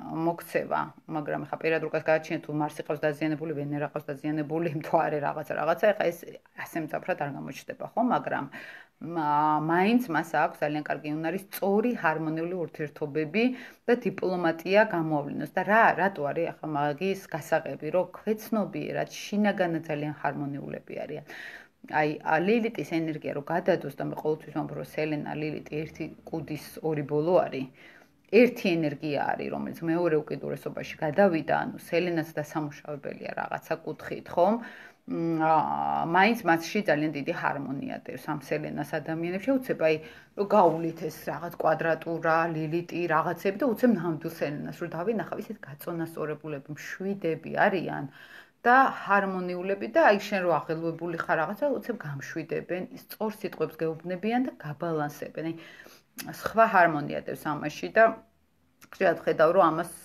ხშირად არ იყინებენ არ იციან საკუთარი შინაგანი სიმშვიდის არსი ესე რომ ვთქვათ ნეპტუნი ოპოზიცია მერკურთან ეს არის ილუზიების მოტყუების ალბათობა ნეპტუნი ცოტა ილუზიებში აქანებს ადამიანს საერთოდ მერკურთან როდესაც ნეპტუნი ან შეერთებაში ან კვადრატურაში არის აი გადიან სხვაგან აქვთ ილუზიებისკენ მიდრეკილება ტყუილებისკენ მიდრეკილება და უფრო ვიტყოდი როგორც გაუაზრებელი ტყუილი აი მაგალითად გონიათ რაღაც ინფორმაცია და ის ეგრე არ ხდება ანუ გამავრცელებლები რო არიან თავისდაუნებურად დეზინფორმაციის, ტყუილის, მასე მეტოხელი, იმედია ისმოდა. აი ამის მანიშნებელი არის ხოლმე და უფრო მეტი ყურადღება უნდა მიაქციონ. გააჩნია ხა პირად რუკას, ნეპტუნის სხვა ასპექტებს, ეს შეიძლება ისე მნიშვნელოვანი, საერთოდ მერკური არ არის ხა ისეთი მძაფრი ზონა რო რაღაცა ესეთი დაღი დაასვას ადამიანის ცხოვრებას, მაგრამ მაინც ვერტექსი ცოტა ისეთი ძალიან ბევრი წავიკითხე მაგ თემაზე ყველა სხვა სუბერავს და არ არის დიდად მაინც შესწავლილი საერთოდ უფრო მნიშვნელოვანი არის ასპექტები მაგრამ ეგ არ არის ჩემი ძლიერი მხარე იმიტომ რომ თუ ხედავ რომ ეს ისეთი მნიშვნელოვანი არ არის იმას არ უღრმავდები დიდად რომ მე უკვე პრაქტიკაში დავაკვირდე და საერთოდ გამოვხდე ამ ვერტექსის თემატიკა ჩემი პროგრამიდან იმიტომ რომ უფრო ისეთი ხელშესახები რაც არის მნიშვნელოვანი ხომ რუკაში იმას ვუყურებ და სხვა შეიძლება უკეთესად გაგცეთ ამ თემაზე პასუხი იმიტომ რომ მე ბევრი ვიტრიალი მაგრამ ძალიან ისეთი ფარული გავლენა დავინახე მისი და არა ესეთი აქტიური და დავანებე მე ამ თემას თავი მოკლედ დავამთავროთ მეგობრებო მე მგონი საინტერესო საუბარი გამოგვივიდა იმედი არის რომ ბევრი რაღაც კითხვებზე პასუხი გავეცით წარმატებები მინდა გისურვოთ ყველას მადლობა ურთიერთობისთვის და კარგად იყავით, აბა. თუ რამე დაგჭირდათ, შეგიძლიათ ხოლმე დაწეროთ ჯგუფში და ამას ვეცდები, რომ დიდად ხა არ ვასაჯარავებ ხოლმე, მაინც ამ ვიდეოებს კონკრეტულს, მაგრამ თუ იქნება ინტერესი, შემიძლია დავდო საიტზეც. წარმატებებს გისურვებთ, კარგად იყავით, აბა.